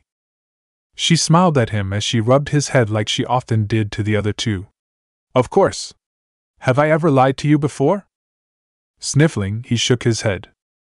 See? Trust me, okay? Everything is fine, you don't have to worry anymore. He then nodded his head and buried his face into her stomach as he released a shaky breath. Naru then looked at Dragon, who had been silent the entire time, and said, as I said before, we have already warned the people of the fire, but there are still those who are still unable to escape. I hope you can help them. That is to be expected. Dragon nodded. Staring at her father for one last time, Naru took Sabo and placed him on her back. Then, we'll be leaving first. And just like that, she disappeared like the wind, leaving Dragon all alone on the empty street. Looking at the couple of leaves that appeared after his daughter was gone, his eyes shone with pride. She has grown so much, he said to himself, before turning around to get his job done. That night, there were those who were able to sleep soundly in their beds, and there were also those who couldn't even close their eyes. The next day, the big fire accident that happened in Gray Terminal aroused many suspicions and questions among those who were alive to witness the big fire last night. The people were not stupid. It wasn't that hard for them to figure out and connect the dots. Many of them made the same conclusion, that the fire must be linked to those of the higher births. After all, the world nobles would be visiting the kingdom soon, so the nobles here would most definitely be anxious about that. They couldn't afford to have a slight mishap at all. But even if everyone knew the truth, what could they do? Who were they and who were them? And so, those who were involved in the fire accident last night could only swallow their grievances and try to find a new place for them to stay and move on with their life. The lack of action taken about the whole accident was a big proof that it would never be brought up in the future again. Because of that, different actions were taken and shown. Those who were saved by Dragon decided to join the revolutionary army to fight for their freedom. The nobles were living their lives like usual, no doubt feeling great for their successful attempt to get rid of the trash. But unlike other nobles who were celebrating and anticipating the arrival of their respective guests, Outlook 3 and the rest of his family didn't feel any joyful mood at all. Inside the huge mansion, a man and his wife were sitting side by side with their heads lowered, eyes gazing blankly at the expensive carpet covering the marble floor. Their shoulders trembled, and their adopted son, Stelly, was still hiccuping at the corner of the room with a terrified and traumatized look on his face. Maybe because she couldn't handle the silence that was more deafening than an explosion, Didit looked at her husband and whispered quietly, as if she was afraid that someone other than her husband would hear her. What should we do now, darling? He gulped.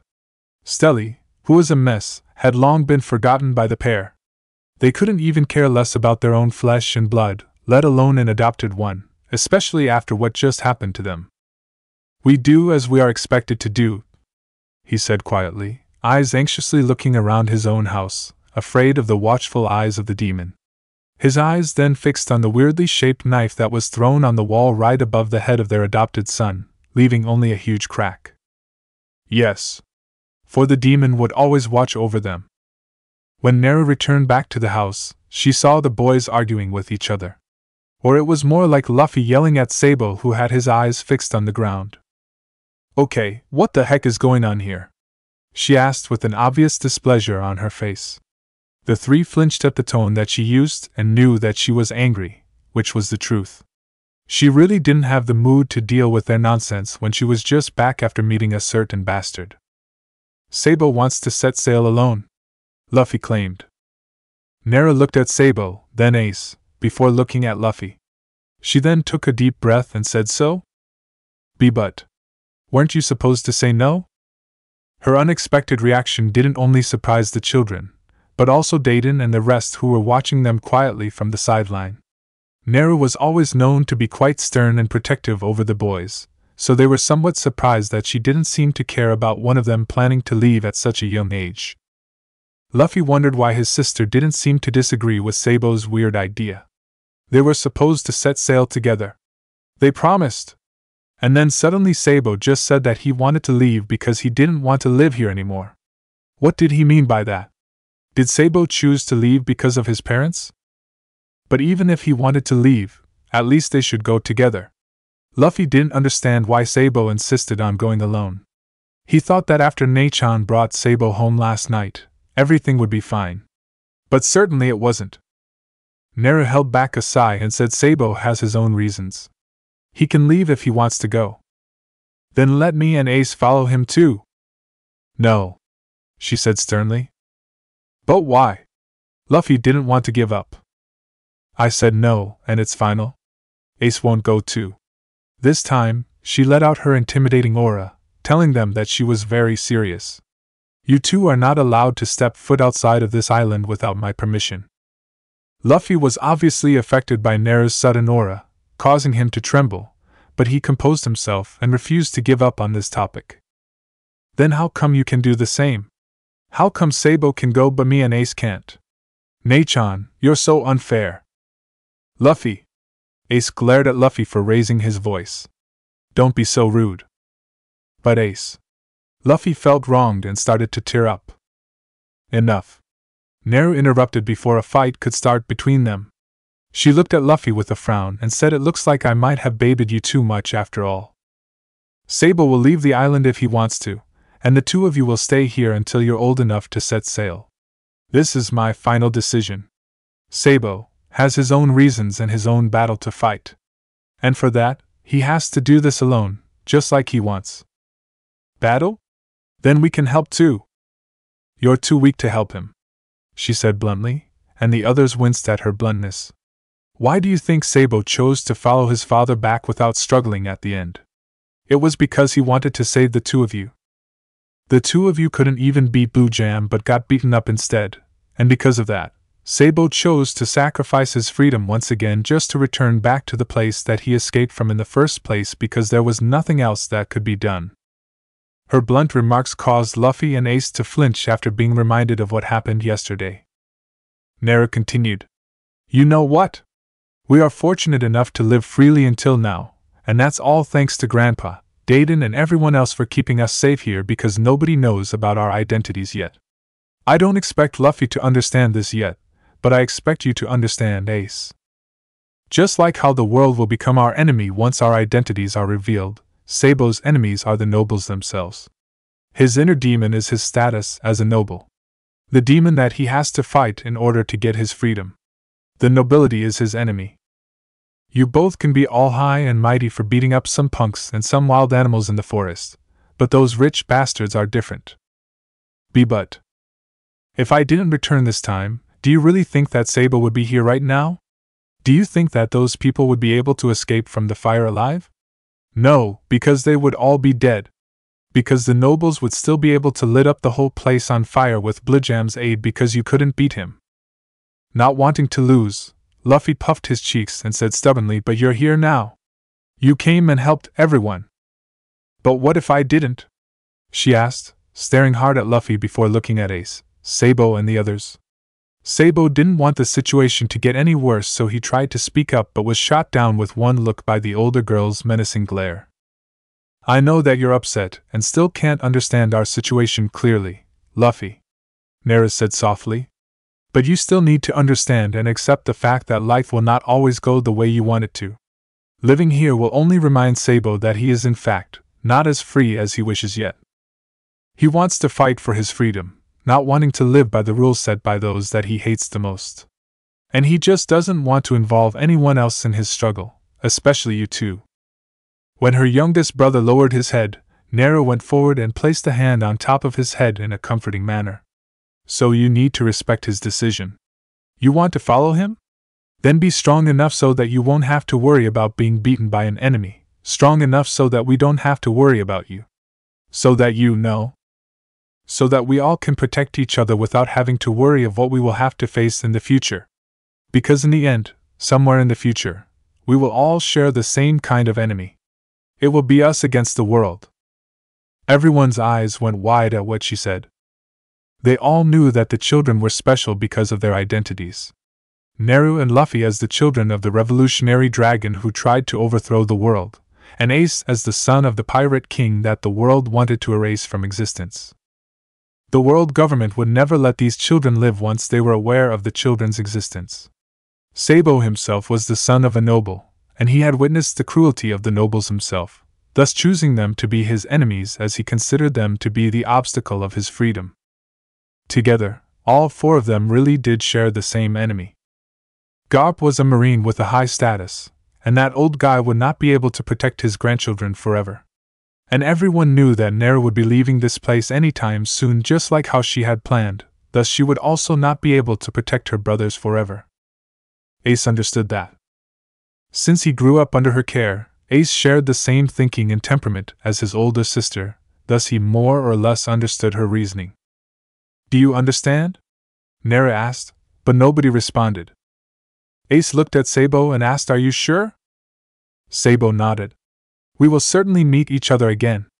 So Ace, Luffy, no matter where I would end up at, always know that we will always be brothers.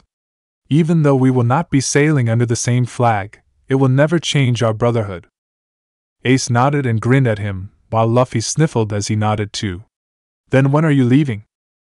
Sabo glanced at Naru, who nodded at him, before looking at the other two again and said, "Today."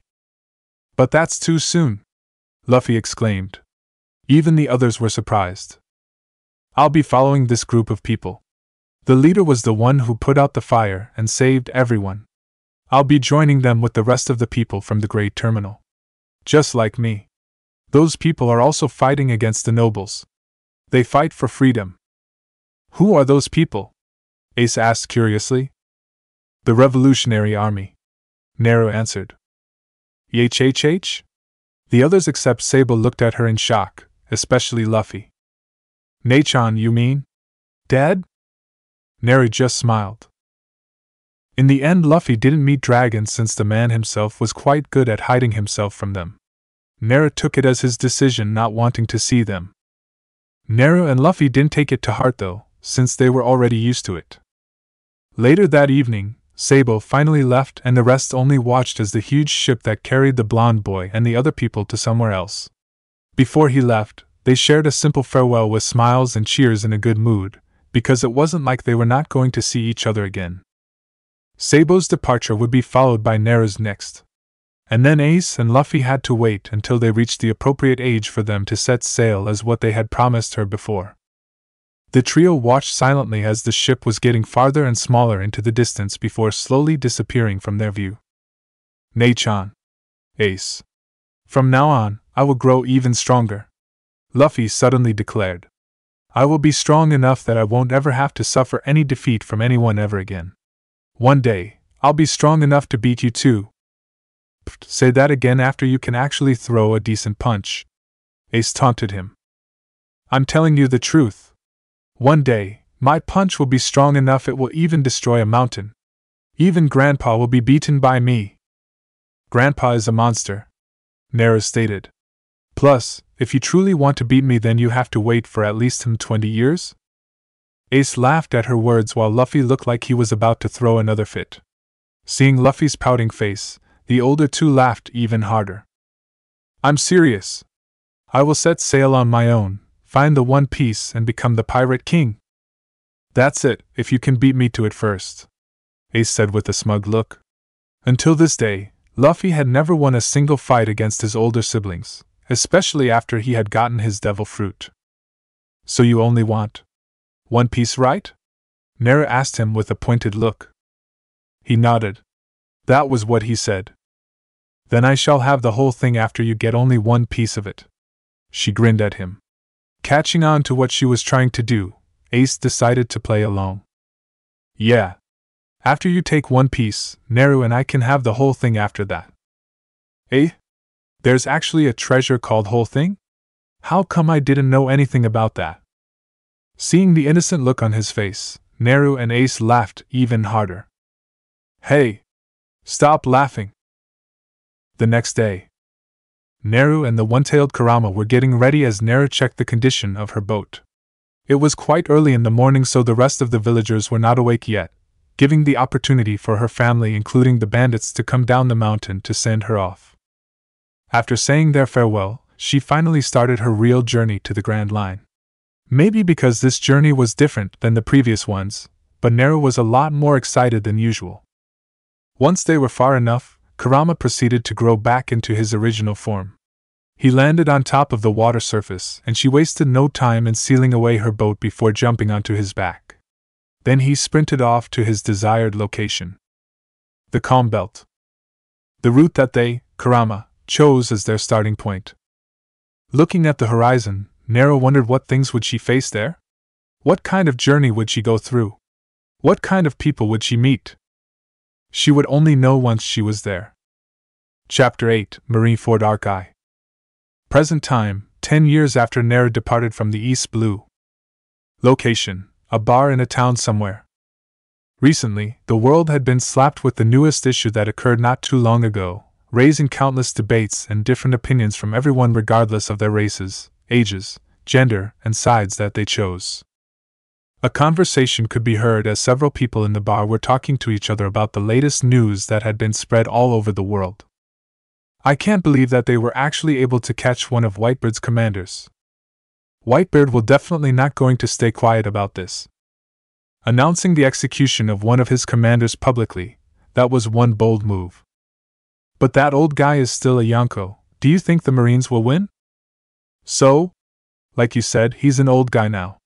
He's probably not as strong as he was in his prime. But all of the Whitebeard pirates are strong too. I heard that Marco is only second to Whitebeard. Well, one thing for sure, this is gonna be one hell of a fight. At the corner of the bar, a man could be seen sitting alone as he read a recent newspaper while listening to other people's conversation. His eyes gleamed with interest when even another Yonko was mentioned and brought into their debate. Not long after that, feeling that he had enough, he paid for his drink and left the bar before making his way to somewhere quiet. Making sure that there wasn't anyone or anything else that could eavesdrop on him, he pulled out a small den mushi and dialed a familiar number that he had already memorized by heart, waiting. Kachak. What is it? The man immediately grinned upon hearing the familiar voice, no doubt belonged to a woman. What? Not even a hello? He asked in a joking manner, but the woman didn't respond. Worried that he might annoy her, he quickly added, all right, I'm just going straight to the point and say that, knowing you, you must have heard about this already. Portgas the Ace's public execution. Silence. The whole world knows that. She replied back with no hurry. Yeah, but the whole world is not you. He chuckled. So, what are you going to do about this? For now, we shall wait and see. She sighed. Since you're already out there, I want you to go and find that guy. You mean him? He asked, though he already knew the answer. It was to be expected that she wanted to find that guy after the news. Exactly. I've already told him to wait for my news, she said. Because unlike some people I know, he's the most unlikely to do something reckless without thinking things through. Well, in a sense, he's a lot like you, he stated. By the way, have you decided? Yes, she said. We'll proceed with our next stage. He grinned at her words. It's about time. The world shall finally know about us. When the upcoming execution of Portgas the Ace was made public, it stirred up a lot of commotion among the people. For the Marines, they took the matter of Portgas the Ace very seriously. Even though the mere thought of fighting against the strongest pirate crew of the sea frightened most of them, since they were the ones who served the absolute justice and protected the people from evilness. They were ready to take the risk despite knowing that they could very much lose their lives on the line. The news of Portgas the Ace being captured would definitely enrage a certain Yonko, let alone when the Marines announced his public execution to the world. A lot of Marines would be joining the anticipated battle against the Whitebeard pirates, because everyone knew that Edward Newgate was not someone who would just sit back and do nothing when his son was about to be executed. This further led to many crimes being committed by the outlaws who took advantage of the current situation. Since most of the Marines were being stationed at one place at the same time, they weren't able to fully prevent the situation from happening. The one who suffered in the end, of course, would be the innocent and helpless citizens. Because of their unfortunate circumstances, those citizens were hoping more than anyone else that the Marines would win the battle, to end the piracy that was supposed to end 22 years ago. The increased number of crimes was not the only thing that made the Marines helpless, but it was also noted that the ship belonged to the Whitebeard pirates, the Moby Dick, had been spotted to finally make a move along with the other pirate ships that were believed belonged to those affiliated with the Yonko. But suddenly, all of them disappeared from the radar. Because of that unexpected piece of news, the Marines were distraught over the fact that they wouldn't be able to detect when, where and how those pirates would appear and attack. They even started to become even more paranoid and thought that Whitebeard would attack the Impelled Down just to save port gas. Later, they would receive a report saying that the underwater prison with its maximum security would get snuck in by a boy who would be mostly responsible for the massive prison breakout of the whole history. At the same time, in Impelled Down, an underwater prison where all captured criminals were currently being held, especially the most dangerous criminals and pirates. The prison itself was located right underneath the calm belt. At the lowest level of the prison, which was actually for the most dangerous criminals, one of them being the second commander of the Whitebeard pirates, Porgas the Ace. The man was chained to the wall with Kairoseki, and despite the bruises and wounds from all over his body, he appeared to be calm enough for someone who was about to be executed. His eyes were still very much alive with the undying flame of determination in them. There was a slight smile on his very much matured face as he stared calmly at the older man who was sitting in front of him. Or rather, sitting right outside of the cell that he was currently in. Monkey D. Garp, his adoptive grandfather. If Ace was another person, he would certainly hold a grudge against this man for not doing anything when one of his grandchildren was captured and was about to be executed in front of everyone, despite being the one who used to keep him safe and protected from his natural enemies years ago. But Ace was not another person. They both knew that this would happen one way or another, and he knew that Garp himself would not be able to do anything due to his position as a vice admiral. Ace wasn't mad. Instead, he just greeted the old man just like how he always did. As if the one who was about to go through a public execution was not him. Like that man. How ironic. Look at you. Garp snorted at the pathetic sight of his grandson. In your situation, you still have the cheek to smile? Why not? Did you expect me to cry or something? Ace talked back. TCH, things wouldn't have become like this if you brats had become Marines like I wanted you to. But instead, you brats became terrible criminals. Then he punched the floor to show his dissatisfaction, leaving a small crack. Then, acting like nothing happened, Garp proceeded to complain more and more of their terrible choice of careers before he changed the topic to Luffy. Ace was amused though. He didn't know whether the old man was disappointed or proud of what his youngest grandkid had done. Well, knowing him, he was probably proud of Luffy making ruckus here and there, causing troubles for the world government. Everyone knew that, if Garp didn't choose to become a Marine, he would damn well become a pirate instead. Perhaps if he did become one, he would probably become a Yonko or the Pirate King himself. He even acted like a pirate on a daily basis. You know more than anyone else that it was highly impossible for any of us to become Marines, Ace stated. Especially when the three of us carry the blood of the global criminals. Since when did you even care about whose blood is running through your veins? We don't, but they do. The chained man chuckled, ignoring the pain in his chest from all of the beatings that he had gotten earlier. I never care about the blood that came from the man that I've never had memory of, nor do I have any debts to him. Because for me, Whitebeard is the only father that I have. Garp said nothing. He wanted to, but in the end he refrained himself from doing so. He looked at the brat that he was supposed to take care of, and sighed. Old man, you better mark my words. Ace gave Garp a grin. With them by side, victory won't belong to the Marines. As a Marine, he should have been angry over the rascal's words, but instead he just laughed it off. Not because he thought that the brat was making a joke, but because Garp knew that Ace was right. They both knew. Other than the Whitebeard pirates, Ace also had them by his side. Nobody knew them better than him, their old grandfather. Even though two of them were not related to him by blood, he cared about them nonetheless. Thinking of his brats, a childish voice from a distant memory rang inside his head at that moment. "You know, Grandpa? One day, you won't be able to protect us anymore. But that's okay. I'll do what you can't do. That's a promise." If what he thought would actually happen, then he hoped that Sengoku would not be too angry with him. The more he thought about it, the louder he laughed.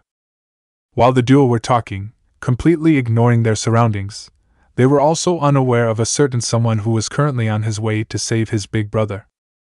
Which later turned out to be a futile attempt. Later, Ace was devastated.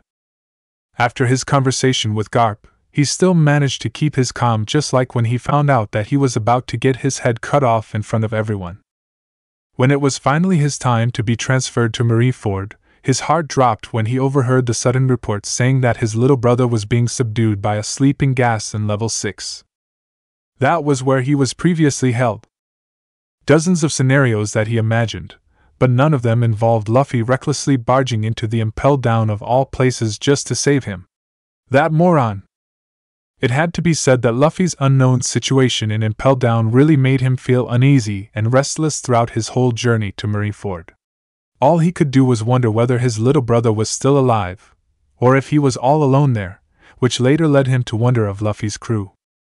He hoped that the Straw Hat members would be able to get their captain out of that place, even though Ace himself knew that it would be impossible. With a heavy heart, all he could think about was Luffy's safety until he reached Marineford. Once he was brought to the execution platform, Ace's face was as dark as a charcoal. He wasn't afraid of dying, but he still wanted to live.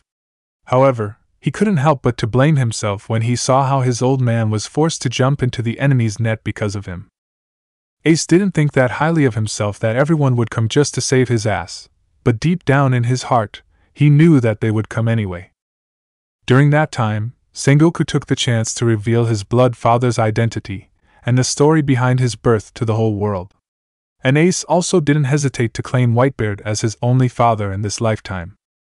Ace loved the Yonko so much that he actually wanted the old man to become the next pirate king, and later denied Sengoku's accusation that Whitebeard was only protecting him just to groom him into the next pirate king. Only Whitebeard deserved to hold that title. After his identity was revealed, the whole world began to curse and wish for his death immediately. But Ace felt that their words didn't hurt him as much as he thought it would be. Because the more they wanted him to die, the more he wanted to live. After some time passed, the ships belonging to those affiliated with Whitebeard appeared, but the ships belonging to the Whitebeard pirates were nowhere to be seen. The tension rose among the Marines as the time for war was getting closer.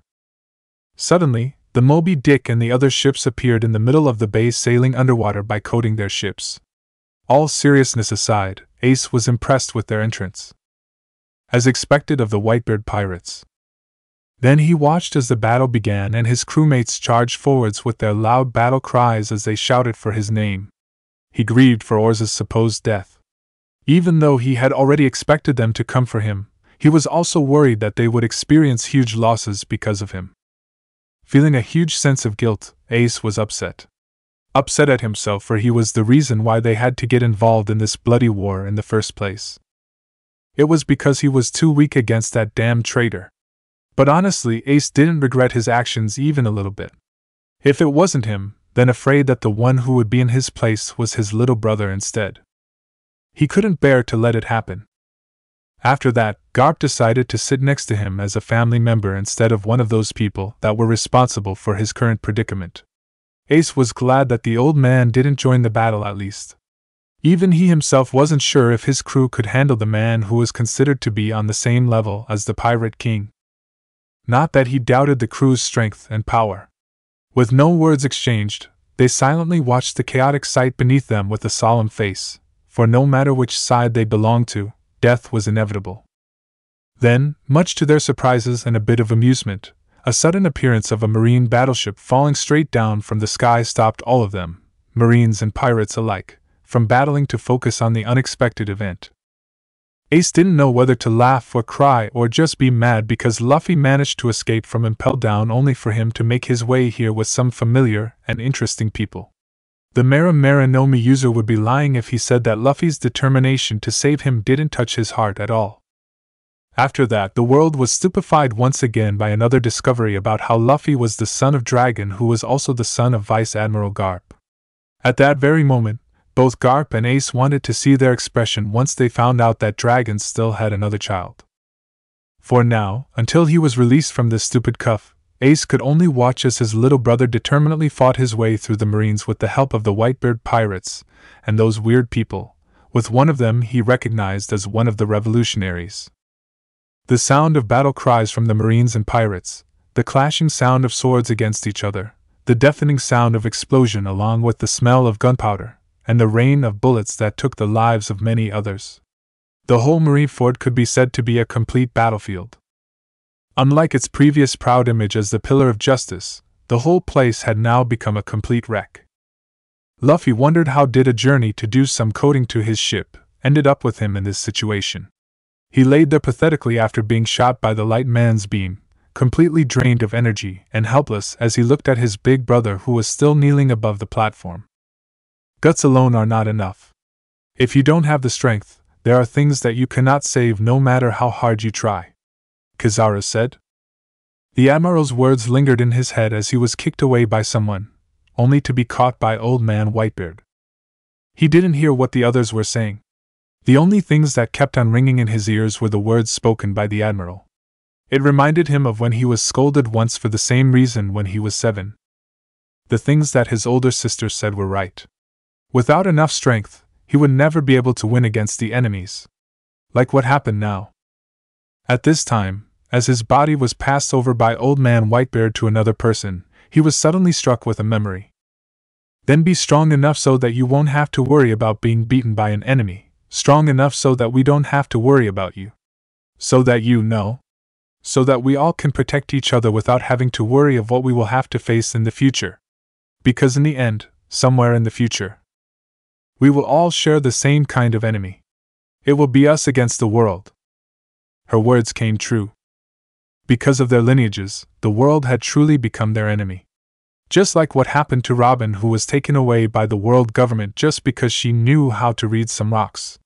Thankfully, he and the crew managed to get her back. But once again, he had to face the same situation, but this time it was his older brother. World government. Luffy knew exactly who was their enemy. The memory and his thoughts alone were enough to wake him up and made him even more determined to fight. At the same time, not far from Marineford, the blue sky was peaceful with some clouds roaming around freely, despite a certain war going on at the moment. Suddenly, something fast just passed through the clouds, causing them to disperse into smaller clouds or just completely disappeared from view. That something was none other than a bird. It wasn't just a single bird, but at least 5 of them, and they were big, at least big enough to let 5 people ride on their backs. These birds were flying in a V position, and each one of them had at least 1 person on them. Only the one in the middle, which was also the one to lead the other birds, carried 2 people. One of the 2 people was holding onto a small snail while looking straight ahead to where a certain battle was currently taking place. The person was having a conversation through the Den Mushi. How's the situation over there? There's good news and bad news, Diso. A high-pitched girly voice responded. Which one Leader-san wants to hear first? Good. The second person said before the first one could give a reply. They both could clearly hear the sound of battle cries, weapons clashing and explosions in the background. Well, Straw Hat Luffy managed to free Fire Fist Ace. The one with the high-pitched voice said before saying, and bad news is, I can see that things are not going well over here. Whitebeard himself doesn't look good. He just told his crew to leave, Diso. Leader-san, all of you need to get here quick. I got it. The one dubbed as Leader-san nodded. Be careful and wait for us. We'll be there in just a moment. Aye, Leader-san. Kachak. The call ended. Leader-san took a deep breath before she opened her mouth and loudly said, prepare yourself. Once we get there, do not engage in any battle without my instruction. The others who had remained quiet a while ago heard their leader's voice loud and clear, despite the sharp loud sound of the passing wind due to the speed that these birds used. Okie dokie. Yes. The others who didn't respond just nodded their heads. All of them were wearing a mask that covered their faces. That mask alone was just a simple mask without any design except for the two holes for their eyes to see. Adding on the white cloak with a spiral symbol on the back of the cloak that they were wearing, their appearances were completely hidden except for their eyes and hair. Even the leader wore a mask. But unlike the others, hers resembled that of a fox. She was also wearing a white coat with the same spiral symbol on its back, and there was a stripe of the color orange at the end of her coat. She then looked at her silent partner and asked, "What do you think?"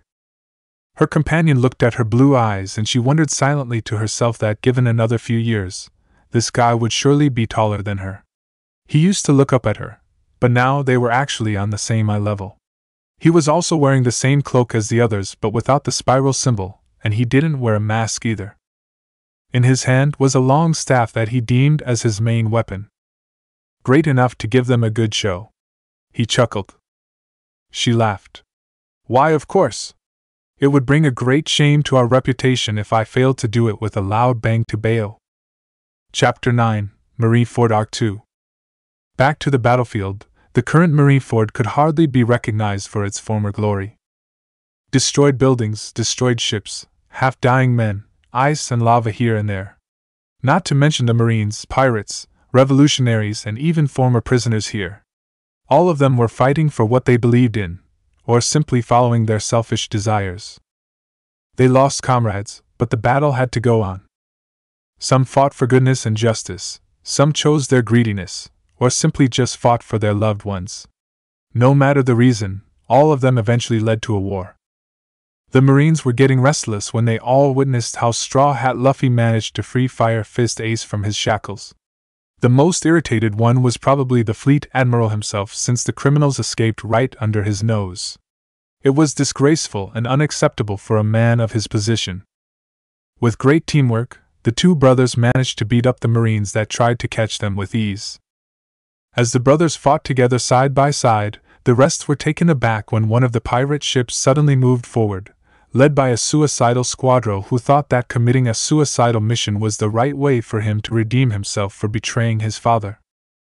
It was clear to see that the man refused to stop the ship from moving forward as he ignored the others' pleadings and warnings.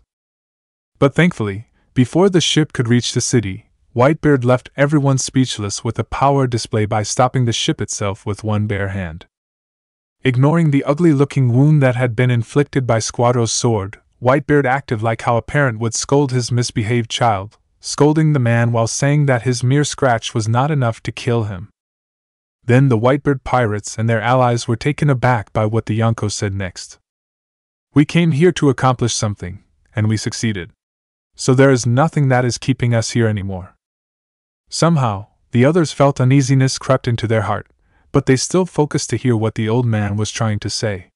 Even the Marines like Garp, Sengoku and the three admirals were listening carefully to what the old captain had to say. "I'll give you an order. That will be my last as your captain. So listen carefully, Whitebeard pirates," he said firmly, raising a bunch of denials, rejections and objections from each one of his children. Ignoring their words, he inhaled, and loudly declared as he released a strong aura that only captains and leaders possessed. "This is where our paths separate, sons. Without me, all of you must survive and return back safely to the New World." His words this time caused more commotions among them. One of them even cried out devastatingly that Whitebeard intended to sacrifice himself for their sake. Not denying that, Whitebeard only stated that he himself was nothing more than a relic of old history. "I don't have any place in any ship that sails towards the new era," he said as he delivered an enormous quake into the city of Marineford, causing the others to gawk at him in surprise. Watching the place crumbling due to his sudden attack, Edward Newgate thought back to his past. He always wanted a family of his own instead of a treasure, and the others laughed at him for his foolish dream. But now, look at him. He had a wonderful family, his greatest treasure. That alone was enough for him to continue with his resolve, staring intensely at what still remained in front of him. The pathetic-looking Marine HQ. "My journey has been long enough as it is. Let's end this, Marine HQ." While the Marines were panicking with the state of their proud HQ, the Whitebeard pirates tearfully tried to convince their captain to go back with them, causing Whitebeard to feel extreme heartache that was unrelated to his sickness. In the end, they reluctantly followed his order and began to leave with tears on their faces, forcing and grabbing their other comrades who were still persisted in getting their captain to come back with them to the New World. The Marines tried to stop them from leaving, only for them to be intercepted by Whitebeard, intentionally giving the pirates enough time to escape. He really is planning to sink the whole place with his own life as a sacrifice. Sengoku gritted his teeth and clenched his fists in anger. At this rate, the entire Marineford would cease to exist if he let the pirate continue going on a rampage. Checking on Garp, he heard the Vice Admiral muttering under his breath about how the Yonko intended to end the current era of piracy with his life. On the other side, the Den Den Mushi responsible for recording and broadcasting the battle to the people and reporters watching from Sabati Archipelago, finally recovered to show them the current state of the battle in Marineford. Also, at the same time, Emporio Ivankov tried to make Luffy to move. The boy was staring at the back of his older brother who still hadn't moved ever since Old Man Whitebeard told them to leave. Luffy understood how he felt, but he would not let Ace to do something stupid now. Ace. Let's go now, or else the old man's resolution would be wasted. Ace's face darkened. I know. In the midst of the case, Ace suddenly dropped down to his knees and knocked his forehead on the ground as he bowed to Whitebeard. He wanted to tell the old man of how grateful he was for the captain to accept him, and even took him in as a son. But before he could even express his appreciation, Whitebeard beat him to it by asking him something that caused him to finally let his tears fall. Am I a good father? Was what the Yonko asked. Of course, Ace answered tearfully, which made Whitebeard laugh heartily. He was obviously pleased and happy with the answer. It was enough for him, as he didn't have any regrets left. Finally, all of them were all ready to leave the place via warship. Akainu, who had been watching silently as these pirates acted so foolish for thinking that they could escape from this place that easily, finally made his move as he sent a huge fist of magma to the runaway pirates. Running away the moment you grabbed Ace. What a bunch of cowards. Both the captain and his crew members are all total cowards. But it can't be helped, Whitebeard after all is just a failure from the previous era. The Admiral mocked them, causing Ace to stop on his tracks and turned around to glare hatefully at him. Take back what you just said, Ace snapped with a dark look. He couldn't bear to hear someone insult his father figure like that. The others shouted at him, telling him to not get provoked by Akainu's bullshits, even though they too wanted to just go over there and hit him themselves. However, escaping was their top priority at the moment. Even so, Akainu's blabbering about how their father was a complete failure just because he had never defeated Gold Roger nor became the Pirate King himself, made them all gritting their teeth in anger. Ever since Ace was a child, he never threw a fit or lost his temper so badly. Even when he got cursed to death by the people that hated his blood father back then, the only thing that he did was to glare at them back and walk away. He was taught better to never succumb to his negative emotions. But right now, Ace was tired, both mentally and physically, and he could still feel the pain from his torture in Impel Down. The insults thrown at Whitebeard was the last thing that made him lose his temper as he threw his rationality aside and ignored the warnings of the others as he recklessly charged forward towards Akainu in a fit of fury.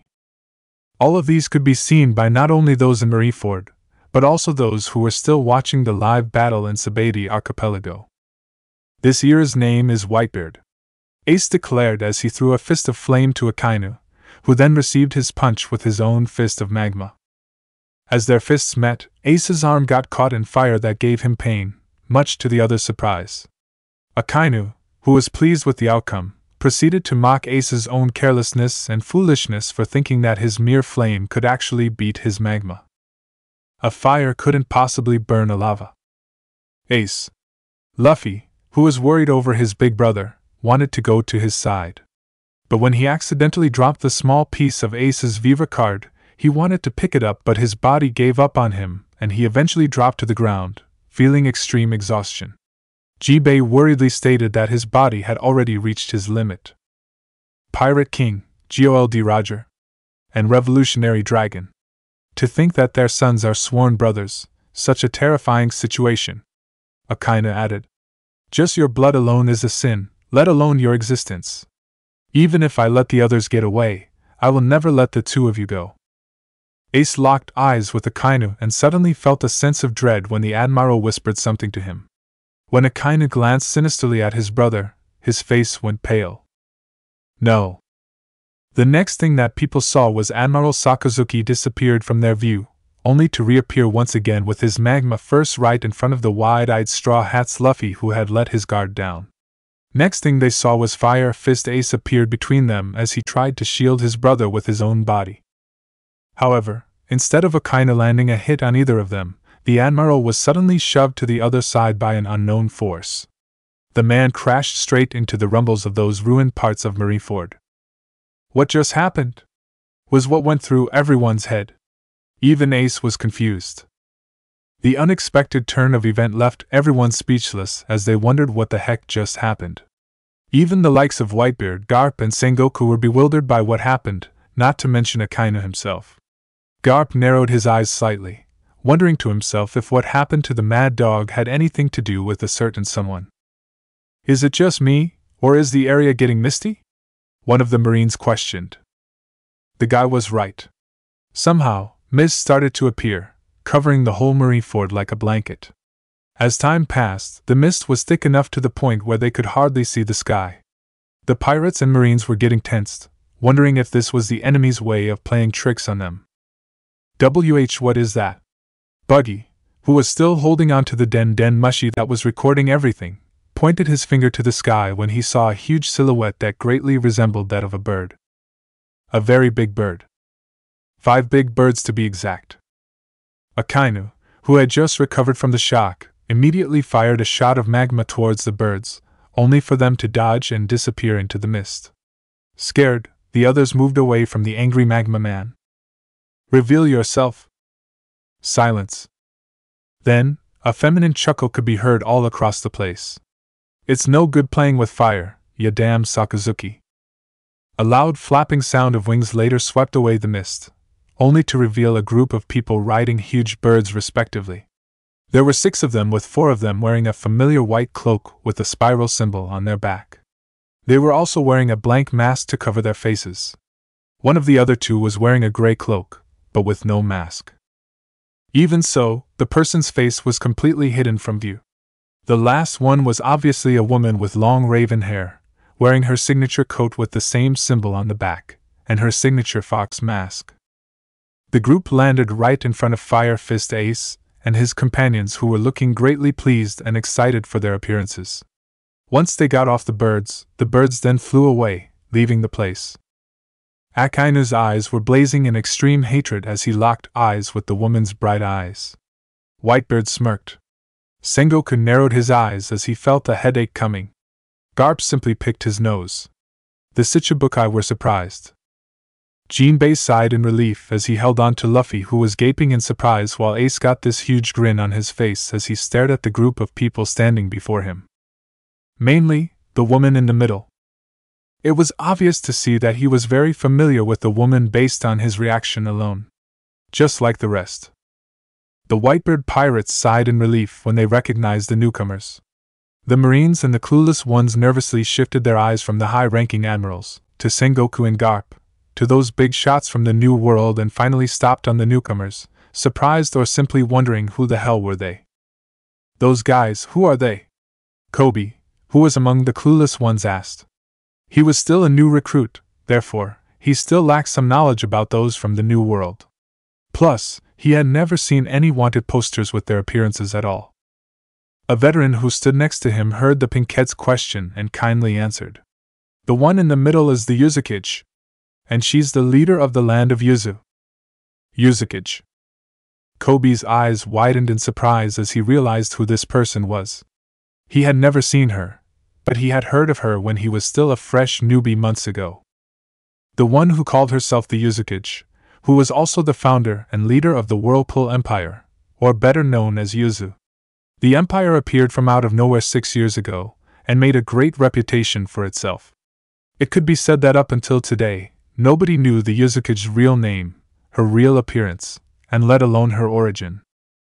The empire itself was famous and mostly known for its citizens. That was because it was a widely known knowledge among the people of Grand Line that the citizens of Yuzu were actually the former slaves that belonged to the world nobles. The Yuzukage made her appearance when she took over the ships that carried hundreds of slaves belonged to the world nobles 6 years ago. She only left those working for the world government with small boats, and left behind a spiral mark as her symbol. It happened again, when she attacked a lot of slave auction houses to free the slaves. After that, a bunch of papers had been spread and scattered to all over the Grand Line that stated who she was and how the former slaves had officially become her citizens in her newly arise empire. The empire was located on an island in the New World, surrounded by whirlpools. Thus its name, the Whirlpool Empire, or simply known as Yuzu. If Dragon was the world's worst criminal, then the Yuzukage was the world's most hated criminal by the world government. Aside from hurting the ego and pride of those so-called celestial beings, she also caused the Marines to lose face several times, for they were unable to catch her no matter how hard they tried. Including Akainu, who was mainly in charge to capture her, only to be treated like an incapable fool by her. It was good to say that the Yuzukage was the only criminal that had ever escaped from Admiral Sakazuki's clutches again and again for the past 6 years. The Admiral's hatred towards the woman was understandable, since he was appointed by the world nobles themselves to capture the thorn of their sides. They even triggered the Buster Call on her island, but then they were also forced to suffer a huge loss when even a Buster Call wasn't enough to destroy her island due to a mysterious force that protected her island. Thus, they could only swallow their grievances and give up on their advances. Since she wasn't actually a pirate, nor did she commit any crime that involved harming them directly or harming anyone else, she wasn't considered that dangerous. That was until she had a conflict with Big Mom, and came out victorious as she left the Yonko's territory with not even a scratch on her person. That was when the world government realized how troublesome she would be if she became a pirate. Fortunately, it was rumored that she had a conflict with Big Mom because she rejected the Yonko's invitation to join her fleet, with the excuse that she wasn't interested in getting involved with piracy. The Marines were relieved, but it made them even more anxious and wary of her. It would be good if she would just stay still and stick with her words of not involving herself in piracy, because then the world government wouldn't have to worry that much about her. And even though she had a bad reputation among the world nobles, she was also viewed as a savior among the commoners, so they weren't able to do anything that was so obvious to her, as it would only bring a bad reaction from the people that might tarnish the world government's reputation. In conclusion, the Yuzukage was a time bomb. But now, looking at the sudden appearance of the Yuzukage and her mysterious group of people that they had never seen before, they wondered why someone who wasn't even a pirate would be here and even seemed like she was protecting the pirates. What kind of relationship that she had with Whitebeard for her to be here? What is the meaning of this? Sengoku snapped. Are you finally in cahoot with a Yonko now? Of course not. She answered nonchalantly, angering the fleet admiral even more. Then what are you even doing here? Do you even realize that you're helping a criminal? Akainu shouted, displeasure written all over his face as he glared murderously at her. If he could, he would definitely go over there and burn her alive. But considering her weird abilities, Akainu stood still. He had the feeling that they would lose if this damn woman decided to side with the pirates. But how could she? She said it herself that she wouldn't get involved in piracy. A criminal? The person who stood next to her scoffed. The voice alone was enough to tell them that the person was a male. The man chuckled before he removed the hood that covered his head. I don't know what you're saying, but we're just here for our brothers. Our brothers. 2 words that set an alarm in everyone's head excluded some. They were astonished to see a familiar face once the hood was removed. Ace and Luffy, along with a certain revolutionary, gasped in surprise. Sabo.